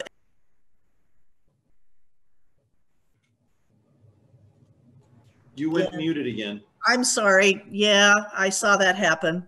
I was going to suggest that maybe the language about revocation of licenses and notifying property owners when their tenants commit infractions and all of that hoo-ha could be in a separate ordinance, because there seems to be complete consensus that that would be a good thing. But we may or may not have a problem about, the original bugaboo of short-term rentals changing the character of Longmont. And I mean, we've got 30,000 plus households and fewer than 80 short-term rentals. So that doesn't seem like it could change the character of a city to me. So I would move that they come back to us as 2 separate ordinances. All right. The motion, we're not going to talk about that motion. There was no second, none. So I'll second it. Okay, now it's been seconded. All right. Mayor Pro Tem. Thank you, Mayor Bagley. I was also one of the 5 that voted originally And that was primarily based on the concept that I didn't know what recommendations the staff would come back with for regulation. I don't feel that we went above the call when we originally 18 to 20 months ago said that people could have one additional property outside of the one they lived in be a short-term vacation rental. I feel that the real issue here is enforcement, and seeing this list of enforcement suggestions from the staff gives me the ability to say, I think some of those are really good recommendations, and I'd really like to explore those more before we just hit the ant with a sledgehammer, as was stated by my colleagues previously. As far as the LLC trust thing goes, I can understand the argument about LLCs. I also understand folks that have small businesses would prefer to use LLCs. I have an LLC myself. Trusts, on the other hand, though, are extremely common for owner-occupied homes, as well as many different things. But generally speaking, you do not see trusts being involved with small business transactions in homes. So I definitely don't see that problem. I wouldn't, if the requirement for property owners to come up with additional documentation for ownership, much less residency, is put into place through the suggested recommendations, I see less necessity for restricting LLCs and trusts, because I think they would have, the other would essentially equal out that problem. I would rather us move to better enforcement and more documentation and see how that goes before we do drop the ban hammer, as some on social media call it, with the second property, especially realizing that there is a density limit in concept where a second one per block would have to go as conditional use before Planning and Zoning Commission. And I know specifically there are a good number of folks that would prefer not to do that. So I really would just like to see better enforcement of what I thought was a decent policy when we came up with it 20 months ago, before we completely do away with it. Thank you. So let's go ahead before we, so Councilmember Martin, can you please restate your motion? Let's have the discussion only about this motion. Yes, I mean, the position that Mayor Pro Tem Rodriguez articulated is mine as well. I don't think we need to mess with the rules for what can be an Airbnb or not. I think we got those pretty close to right based on the numbers we're seeing. So my suggestion was, rather than debate all of that tonight, we just ask the Assistant City Manager to bring back the restrictions on who can do what as one ordinance, and the enforcement provisions as a different ordinance, and then we can debate both ordinances separately some other night. So that was my motion. Split them in two. So the motion, which was seconded by Councilmember Waters, was to instruct staff to bring back two ordinances, one pertaining to what is permitted as far as short-term rentals go, and number two, the second one would apply specifically to enforcement. So correct. So Councilmember Hidalgo-Faring, what is your comment pertaining to the motion? This motion, yeah, I was going to say that what Councilmember Rodriguez had said circled us back to what Councilmember Martin had suggested of separating the two. I would support that, because I feel these are two different issues. One is around enforcement of what we currently have and the staff's ability for oversight. The other one, I feel like there needs to be more conversation around what that would look like if because we have multi-use zoning, we have different, residential. Where could we maybe parse out and have a deeper conversation around where are the troubled areas that maybe we do not need to be having several Airbnbs. But again, I'm looking at the numbers, and it's relatively low. What's 7, 8 second home investment properties? My concern coming in early on was around what was it doing to the housing stock for people who just want to buy a home, their first home. Yes. And so that was one of the concerns that I had early on in this discussion. You know, I still want to address that piece on another night, but you know, I want to focus more on the investment piece or the enforcement piece. Sorry. So that's where I'm at. Councilmember Peck, the real one. Thank you.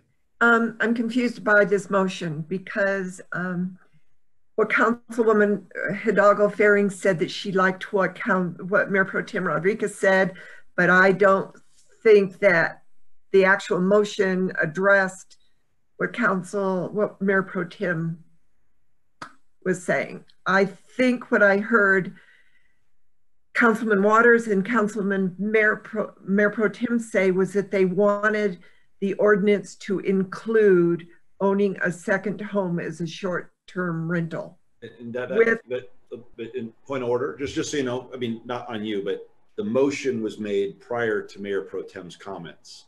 Okay, So I don't understand the motion. The motion is simply instruct staff to bring back and divide this particular topic into two issues. Issue one is what are the rules and what will we permit around short-term rentals? And then the second topic and second ordinance will be how will we enforce whatever it is that we decide is permitted? Just in other words, just dividing the topic into two, enforcement and what we will allow. So we will allow A, B, and C, and if you break the rules, we will do A, B, and C, or X, Y, and Z. Councilmember Christensen. The whole point of this regulation was to be sure that people in Longmont could afford to live in Longmont. I have attended national conferences, the NLC, where people from all over this country are complaining about this issue. It starts off as a little issue and then rapidly turns into a big issue. And then we're dealing with those platforms like Vrbo and Airbnb that have millions and billions of dollars. And we can do nothing once it becomes out of hand. I am not opposed to separating this into two different issues because clearly we're not going to agree tonight at 10:30 on anything. But I have to say that we decided on this in July. It's 5 months later, and now people have seemed to have changed their mind. We decided when we voted on this that we wouldn't allow second properties, second investment properties. These where people would not even have to live in them. But now we've seemed to be changing our minds about that. And to me, it's very frustrating. We agree on something and then months pass and then we decide on something entirely different. To me, this is a very strange way to make policy. I do like most of the things that they have proposed. Once again, I really dislike the idea of people. I know people have trusts. I know people have LLCs. The reason they have an LLC is so that they are not legally liable. And as I said, these are very difficult to find out who's in charge of the LLC, and I mean, who actually owns it, because it's hidden from the state, by the state Secretary of State. I think that's a very bad direction to go. It needs to be natural persons so that this is normalized as to just local people. I don't think we'll help. So again, there's a motion on the floor, Yeah. right? And so we're talking Okay. about, we're only talking about dividing it right now, right? And Okay. I would love to respond, but we need to just divide it. That's the only issue. So I don't object to dividing it because, as I said, we won't decide that here. However, if we divide that and then pass all these agreements and we haven't decided whether the major underlying thing, whether we're going to allow second investment properties that people don't live in, then we'll have a whole different set of, we're creating a law that doesn't really cover the things that we might allow or disallow in the secondary thing. So I don't see how we can vote on that tonight. We could have it come back. That's a good idea. Right now, we're just. I would vote for having them come back as two different things. Okay. Two different ordinances that we're working on. Yeah. Okay. So right. that we can actually have a sensible discussion about it. All right. That is the motion. Anybody else have any, Dr. Waters, do you have anything that you wanted to add? Okay, let's go ahead and vote on the motion is to instruct staff to bring it back in two different topics, two different ordinances. One being what are the rules of the short-term rentals, and the other being what will the enforcement mechanism be. All in favor, say aye. Aye. Aye. Aye. All opposed, say nay. Nay. Nay. All right. So, staff, that was a perfect example of what I was saying about how I'm going to get frustrated because that was a pretty simple motion, simple question, and there's 14 of them. I haven't seen the questions, but what do you want to do? Are we going to just go through the questions one at a time, or would staff like the opportunity to offer a suggestion, at which point we then can discuss each suggestion? Thank you, Mayor. I appreciate that. We did only have 3 questions that related exactly to the 3 questions on the recommendation. So I think you walked through that. Okay. If I could clarify something before we come back with 2 ordinances. So we understand that we can take a look at the enforcement and take a pass on adding that in some of the changes. We still have a vote on the table that would remove the investment properties.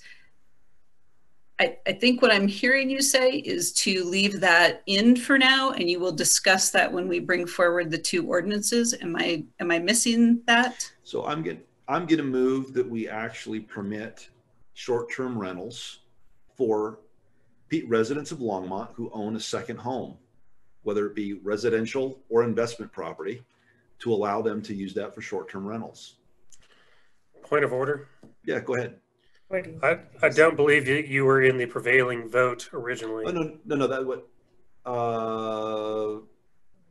did we ever vote on that particular issue? There was a 5-2 vote. Yeah, you and I voted against it, Mayor Bagley. Oh, okay, all right, never mind then.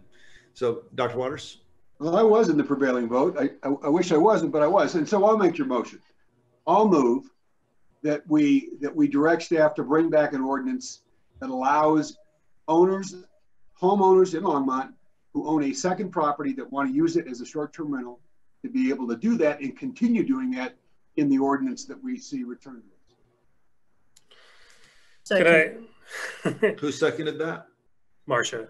Okay, it's been moved and seconded. Mayor Pro Tem Rodriguez? I'm just wondering if, because we haven't actually brought that ordinance, we haven't made a change. Right. I'm just curious. I'm sorry. It's just a procedure thing. Do we actually need that motion? Well, I mean, no. Just to provide clarity. The only reason, all I was trying to do is provide clarity to what I'm hearing. I was just trying to move us along. That's it. I understand. So, I'm just saying, is the motion even necessary? I can even make the point that, sorry, Dr. Waters, your motion is out of order. It's not the regular council meeting after we made the motion. And I mean, I could do that all day long when I wanted to procedurally just be a jerk. No, I'm not trying to do that. I'm trying to be accurate. No, I know. But I'm just so the reality is, I mean, we've heard tonight from, I thought, more than 4 people that said, let's go ahead and do this. That's all I was doing. And so the real question, the motion on the table is to instruct city staff to when they bring back the ordinance, to permit residents of Longmont to use a second home for short-term rentals. Dr. Waters? Just for the purposes of clarification, so we do have a motion on the. We have a motion on the table. It's been seconded by Councilmember Martin. Then I'll just be quiet and we'll let this go. Councilmember Christensen? It seems to me the simple thing to do is just bring it back. It is already legal right now to have a second home. So there's no need to have, as Councilman Rodriguez says, there's no need to do this. It's already legal. The whole point of bringing this back in the first place was to take that out. So we can do that at another time. I'm gonna vote for it because I think I've heard from the majority of the 8 people who have short-term rentals like this. I'm gonna read you what I got. I said, I hope you are well, sir. Just wanted to let you know we gave up on our city council because they scared us in the middle of the lockdown revisiting short-term rentals. So I am now selling my short-term rental and home, and I'm heartbroken about it. I will land okay, but I'm sure I will land okay, I'm sure, but still heartbroken because I had a good business going. I hope you don't back down. And then they go on, they'd say some unsavory things. But she says, but quite frankly, I don't care anymore. I'm just so upset. So we need to provide, I mean, there are people out there. I mean, I know ironically we're talking about, you know, providing stability of housing and providing affordable housing, but what we're doing is interfering in the property rights of people who have, yes, we are. We're telling property owners what to do with their property. And there's 8 people, I think that's 8. Yeah, 8 people in Longmont who those are the only people we're impacting by saying, and then we've also heard, and this all came about because there was one nuisance property that we're hearing other things that they kind of put fuel on the fire. And so right now there's a motion on the table to permit this. And so let's go ahead and vote, and then we can discuss it when it comes back. Councilmember Peck? I would like a clarification before I ask for an amendment from Joni Marsh. It was mentioned that LLCs, and I also tried to find out who the owners of LLCs were, but the only one that signs it is the agent. How would you know if someone buying a property under an LLC to use as a short-term rental is actually a resident of Longmont? How would you know that? So you can go to DORA's website and you can look up the registered agent for those LLCs.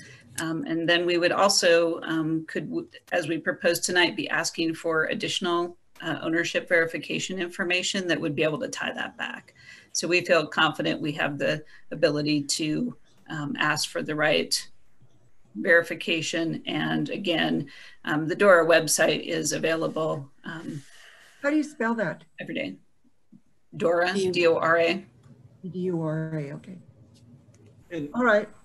And I just want to chime in, but a limited liability company is not to prevent liability in a criminal sense. It's just to protect you from debt that you take. If you take out a loan from a bank, it's just to isolate the individual investors from the property itself or the business itself. You can still ask who the owner. You might not be able to go to the Secretary of State, but you can get that information, as Joni said, when they sign up. And if you're going to hit an individual or you're going to hit an LLC with a penalty, it's all going to be financial. If somebody's on the property as an attorney and they're sitting there making noise, you can't hold the, I mean, you could say, you know, the city could say you've got a nuisance property after a while and take it to court, but you're not going to be able to hold an owner, LLC or otherwise, criminally liable for any crimes that someone conducts on the premise. I mean, it'd be kind of like if Joan kills me in a hotel. Hotel's not criminally liable. Joanne's like, oh, that'd be awesome. Or Joe's like, yeah, that's awesome. No, but I mean, my point is that you don't escape criminal liability. You don't escape the problems I think that we're concerned about because it's an LLC. But those are all questions for another day. So let's go ahead and vote. And the issue is, the motion on the table is to direct staff to bring back in the ordinance, making it permissible for Longmont residents who have a second home in Longmont to use such home as a short-term rental. All in favor? Did I get that right, Dr. Waters? You did. Okay, all in favor, say aye. Aye. Opposed, say nay. Nay. Okay, I didn't hear a lot of ayes, but I heard one nay or 2 nays? Yes. Okay, 2 nays. Susie, are you a nay or an aye? She's an aye. And then Dr. Waters, you were an aye. Mayor Pro Tem, were you an aye? An aye. Marcia, were you an aye? Okay, I was Aye. an aye.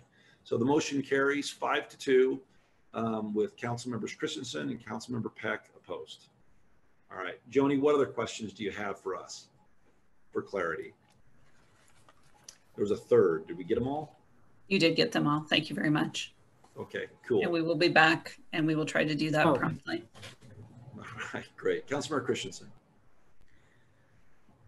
I would strongly suggest that you, Joni, you're gone. She's like, I'm so out of here. It's 10:40 at night.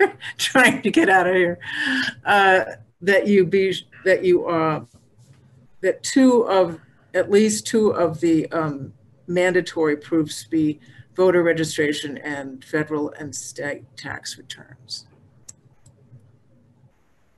Okay. That and the chair would remind everybody that without a motion, it's just a suggestion. Yeah. But yep. Okay, that's okay. All right, so let's go on to, all right, so the next question is, before we started tonight, Harold told me that we could take 12C and 12D and put it on a future agenda. Are we at 12:40 or 10:40 at night prepared to launch into an update on the 2019 Greenhouse Gas Inventory and Climate Action Task Force recommendations, along with the solar feasibility study? Or do we want to, I'm seeing no, but I'm going to leave it up to you guys. So do we want a motion to carry these two items? Do it.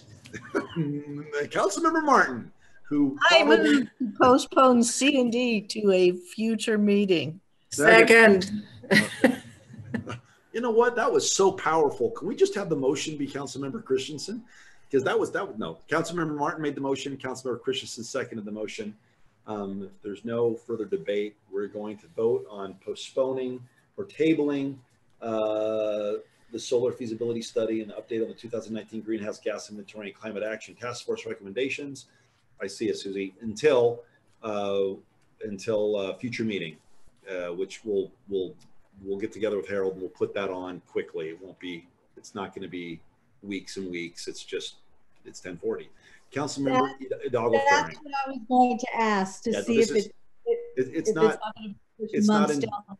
not indefinite. It's going to be on the soonest agenda that Harold can get it on. Right, okay. Harold? Okay. All in favor, say aye. Aye. Aye. Aye. Aye. Opposed, say nay. All right. So the ayes have it unanimously. Okay. Let's move on to final call, public invited to be heard. Let's take a quick 2 to 3 minute break and come back and hear from the public.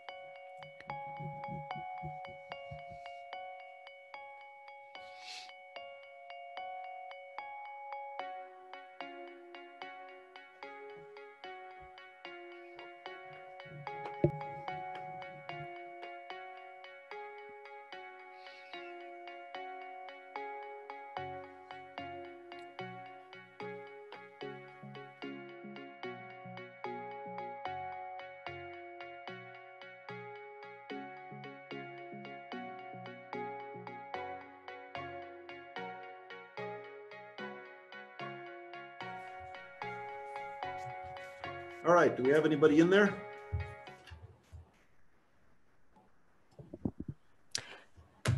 Mayor, we did. It appeared I let them in and then they disappeared.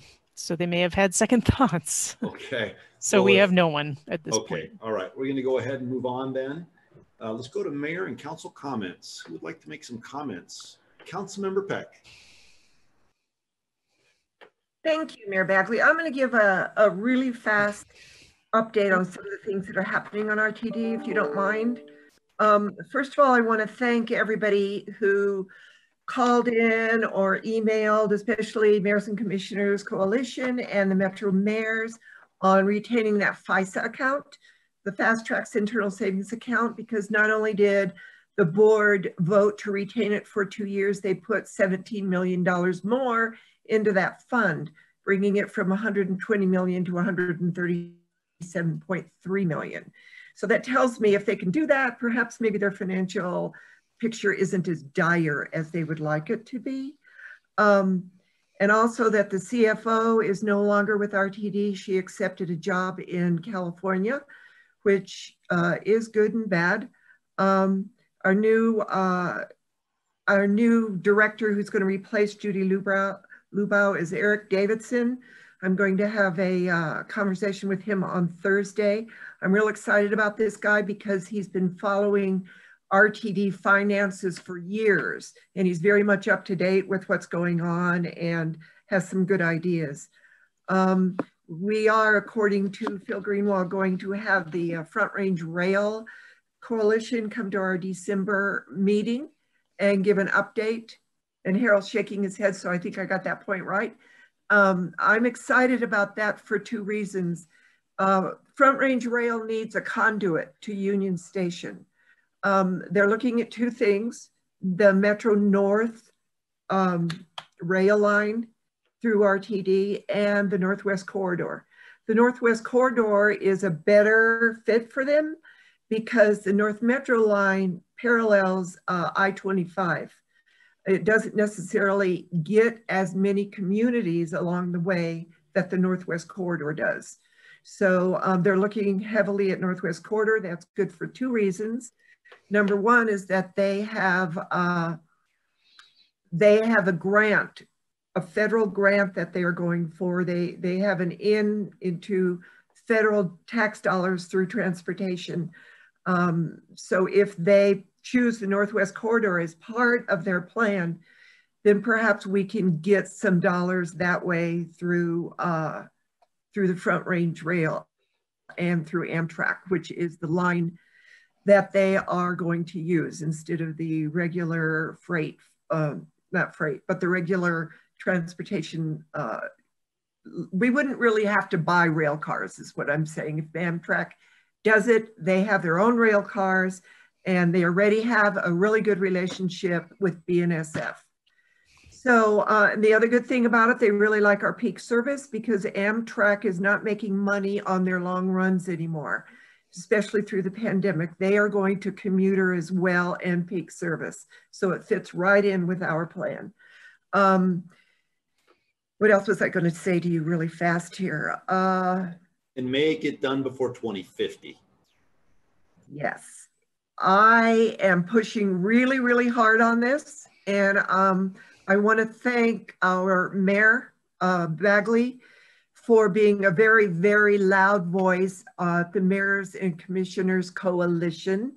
I've been there when he's let him have it, and it's been really nice.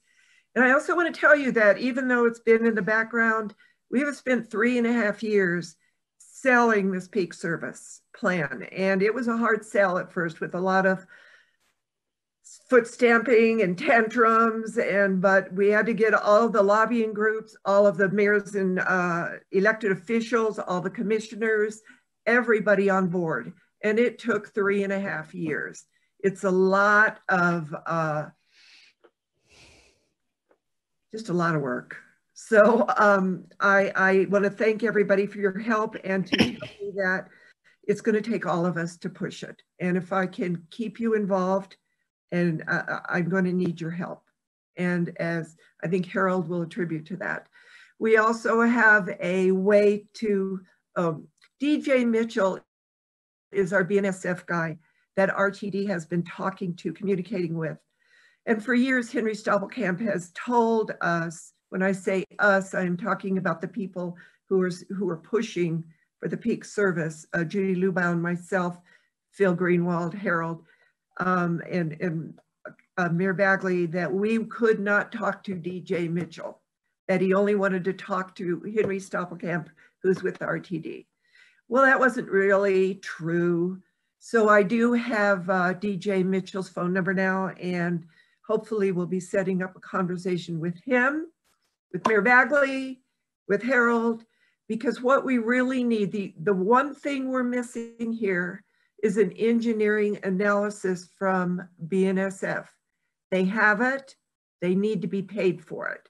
RTD is not willing to pay for it and not really willing to have that conversation.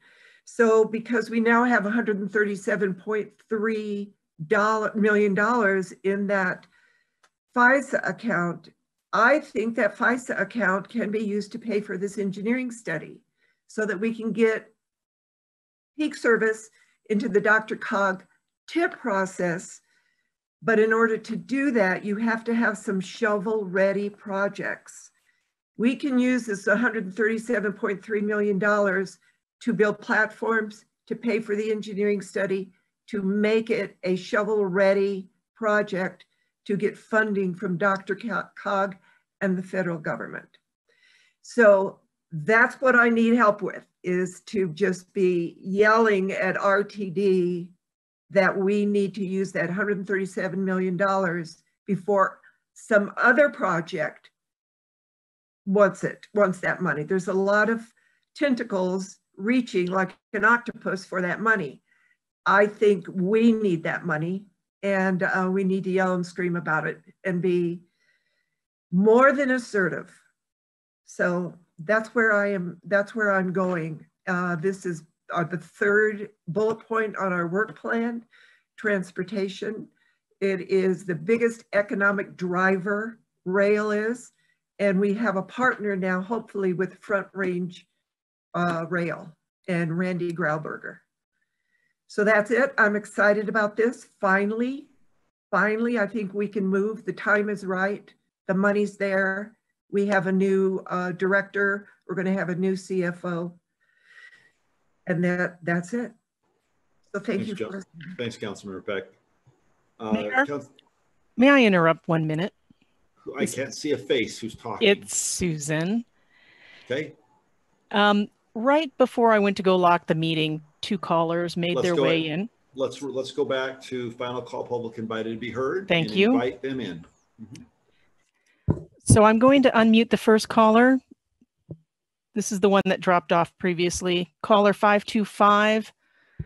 I'm going to ask you to unmute. Your phone number ends in 525. Are you there?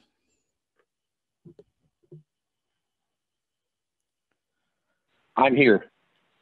You may begin. I'm here. Can everyone hear me? Yes, we can. Okay. Hi, everyone. This is Brian Johnson of 926 Kaufman. It's good to see everyone. I missed the in-person meetings. And if Strider, if you're out there listening, I want to tell you hi. You're my boy, Strider, and I missed you. But I'm calling specifically because I had a couple questions about this presentation on the Costco thing. I thought Jim Golden did a great job in presenting the numbers, especially when he used the maximum figures. This is what at the most is going to cost us. His predecessors that spoke, unfortunately, they kind of really did all benefits. You know, like mentioning things like it'll create 260 jobs in 5 years. That's an odd quantification. We need to know how many jobs in the first year, how many in the second, how many in the third, how many in the fourth. We were talking about spending $13 million here. Also, we need to know, it needs to be, you know, clear that not all 260 of those jobs are going to be Longmont residents. You know, if it's only employees of 100 or 150 Longmont residents, that needs to be included in that analysis. And, you know, it just kind of seemed too sales pitchy to me to include all benefits and not address things like the 100 to 200 trucks that they said that it will now be on 119 and the traffic congestion that will result from that. And I just ask that, you know, you're not, I sent you guys an email you might see while this was going on that said this, but you're a public administrator, not the sham wow guy. So we need the full picture on jobs. We need the full picture on the negative aspects, not just the benefits of Costco. And I thought Jim Golden did a good job of that, but I think there's still a lot of questions out there as to specifics on other details of the plan, and I wish that we could get a more objective presentation on those. Thank you for this time. Thank you, Brian. All right, next caller. And Mayor, that second caller hung up, so Okay. we are done. We're going to continue with Mayor and Council comments then. Councilmember Martin. Thank you, Mayor Bagley. I guess you can say anything you want to in public, invited to be heard. But you know, I'd like to talk about free speech because, you know, when I write things in the newspaper, I am representing myself. It says that in italics, you know, right under my columns, that my opinions are my own and don't necessarily represent the opinions of the city council or the city of Longmont. And so I think it's a little bit disingenuous for people to call up and essentially initiate a debate about the personal statements of a member of the council at the city council. That said, you know, it would be slander if you could slander an elected official to say that I am against fracking. What I am against is what the people of Longmont are against, which is paying for stuff that people in other cities get the benefit of in their taxes. You know, I think it's pretty impressive that Councilwoman Peck talked about RTD, because one of the things that I hear about a lot is, you know, how long have we been paying taxes on RTD and we're never going to get our train? Well, I'm really excited too that because of the diligence of Councilwoman Peck and others that we may finally get our train, but it's been a long time that we haven't had one and we've been paying for it. And similarly, you know, I'm not for fracking, but what I am for is protecting the people of Longmont from it. And the agreement that Longmont has with Cub Creek Energy and the assignees of the mineral rights, whoever they may be in the future, is protecting Longmont from having drilling inside the city limits.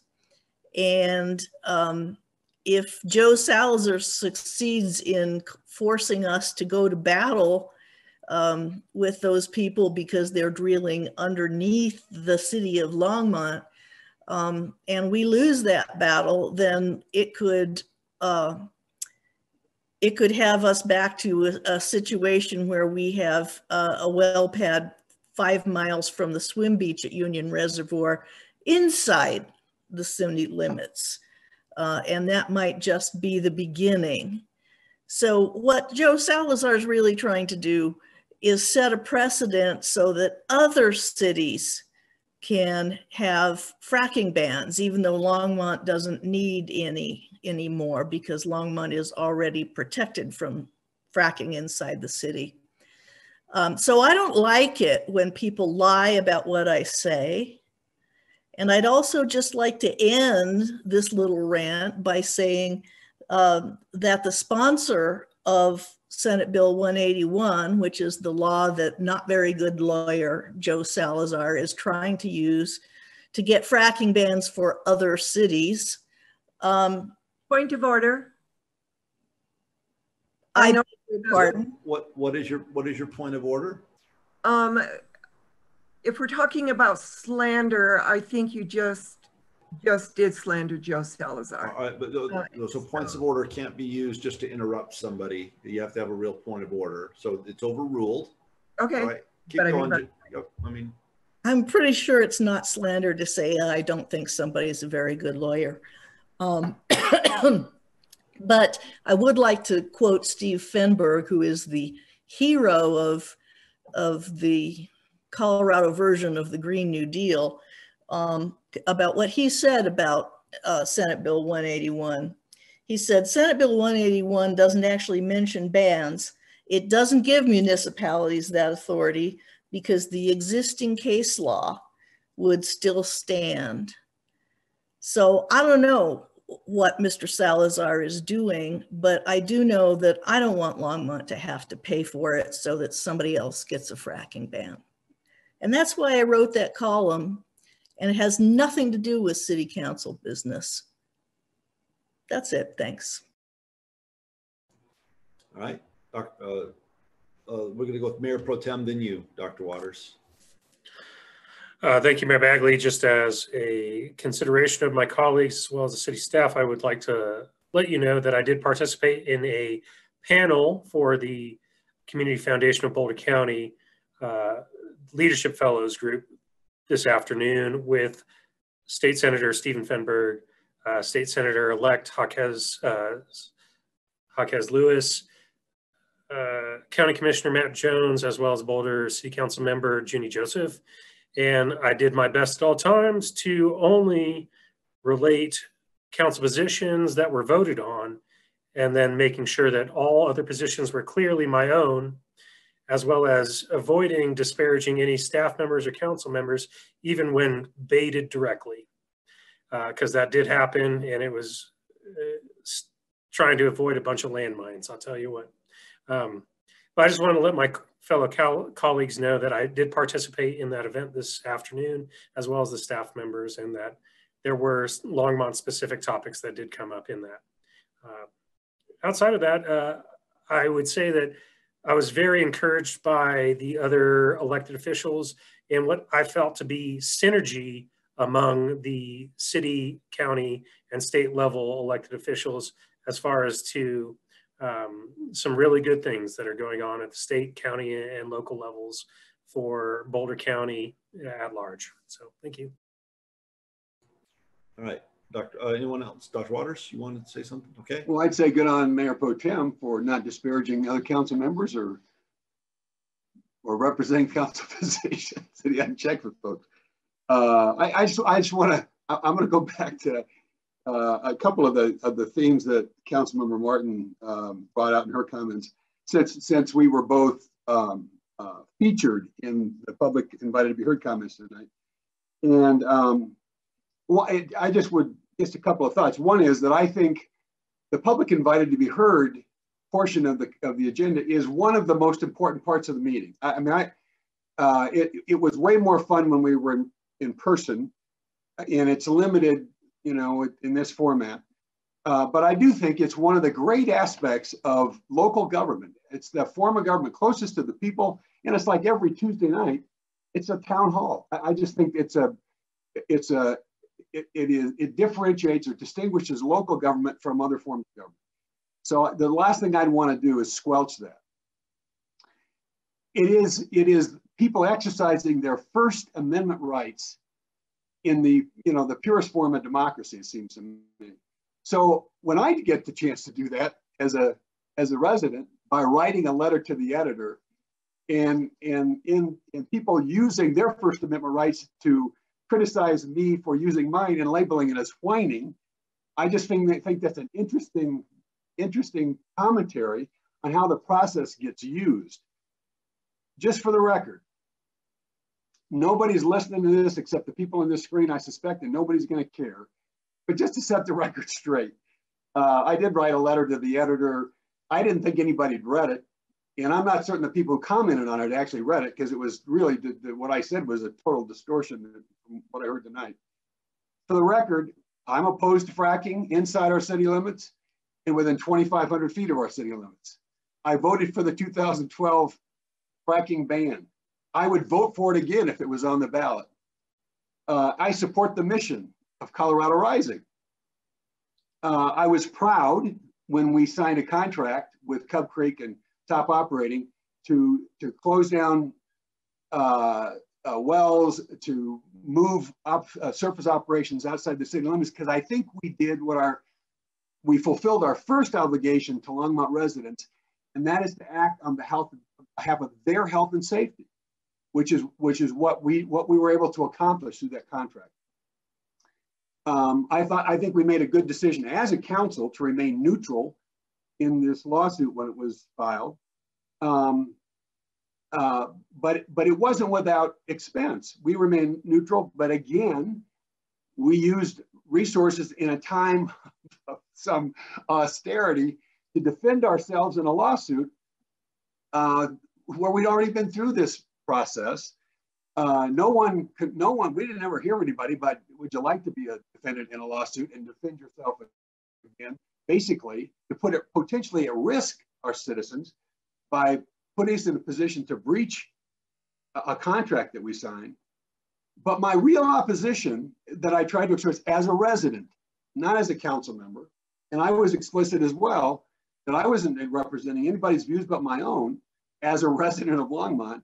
My objection was to a fundraising campaign to cover the cost for an appeal that would keep us as defendants in a lawsuit and have further deplete Longmont City resources to accomplish what we've already accomplished in a time of austerity. That was the concern.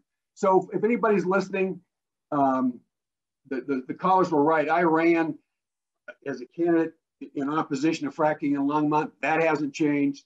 I think I would continue to do whatever we needed to do to protect the health and safety of our residents. But I'm not going to give up my First Amendment rights to write a letter to the editor, whether people like what I write or not. So I'd love to be engaged with residents where we have a chance to go back and forth. It's interesting to have the comments when we can't respond when we're called out individually.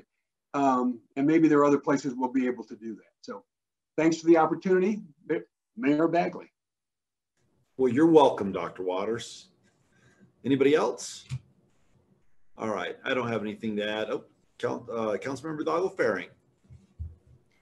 Yeah, so I wanted to add, so last Friday I was in on that Zoom meeting. I don't know, I think we all got, I don't know, I'm on the emailing list for the Colorado Municipal League, and it was the special meeting for municipal officials with Governor Polis's response advisor. And it was really just, it was concerning to see the numbers, to see how we are progressively getting worse with this virus. I do get frustrated to hear, national level pushing it on states pushing it on counties, and, being an employee of the school district, putting it on the district. And then everybody's kind of pushing it to other entities. But really it comes down to each one of us and our behaviors, our actions, washing your hands, taking this virus seriously, wearing your mask. In the matter of a week, we went from having in my own building 35 kids in quarantine to 164. We went from 1 teacher in quarantine to 13. And this is happening in all the schools nationwide. This is not sustainable. In meeting with the criteria for what constitutes quarantine, what we do in businesses will look very different in schools and in the classroom, but yet we're following those same guidelines. And, I keep asking questions about the sustainability. Let's look pinpoint specific for daycares, for schools, for different businesses that would warrant a different kind of structure for quarantine that can keep people safe, but still sustainable. And I think, I get frustrated because I do feel like we're kind of making it up as we go along. But again, it's going to come down to each one of us and our behaviors. Wearing your mask, social distancing, limit those gatherings. I'm all for a good rally, and wash your hands too, please. I'm all for a good rally and advocating First Amendment rights, but space out, wear your mask, be cognizant, because our actions have impacts for other people. And, it could be just because I haven't slept in several days, so I'm trying to manage my classroom and planning. But, this is something that it's hurting our kids, and we need everybody to step up. You think about World War II and, do your part for Uncle Sam. we're in that same position right now. Wear your mask, space, do a little sacrifice on that end so we're not collapsing our economy, so we're not hurting our students, our children, and our mental health. So that's all I have to say. All right, thanks. And all right, and let the record reflect that Mayor Pro Tem Rodriguez gave dance hands or jazz hands. So thank you, Mayor Pro Tem. All right, Harold? No comments, Mayor, Council. Eugene, you asleep? No, Mayor, edge of my seat. No comments for you. All right, can we have a motion to adjourn, please? So moved. Second. All right, it's been moved and seconded by Councilmember Peck that we adjourn. All in favor, say aye. Aye. Aye. Opposed, say nay. All right, I'm going to assume that Councilmember Christensen wants to go home. So the motion carries unanimously, and we'll see everybody later. Thank you. Bye-bye.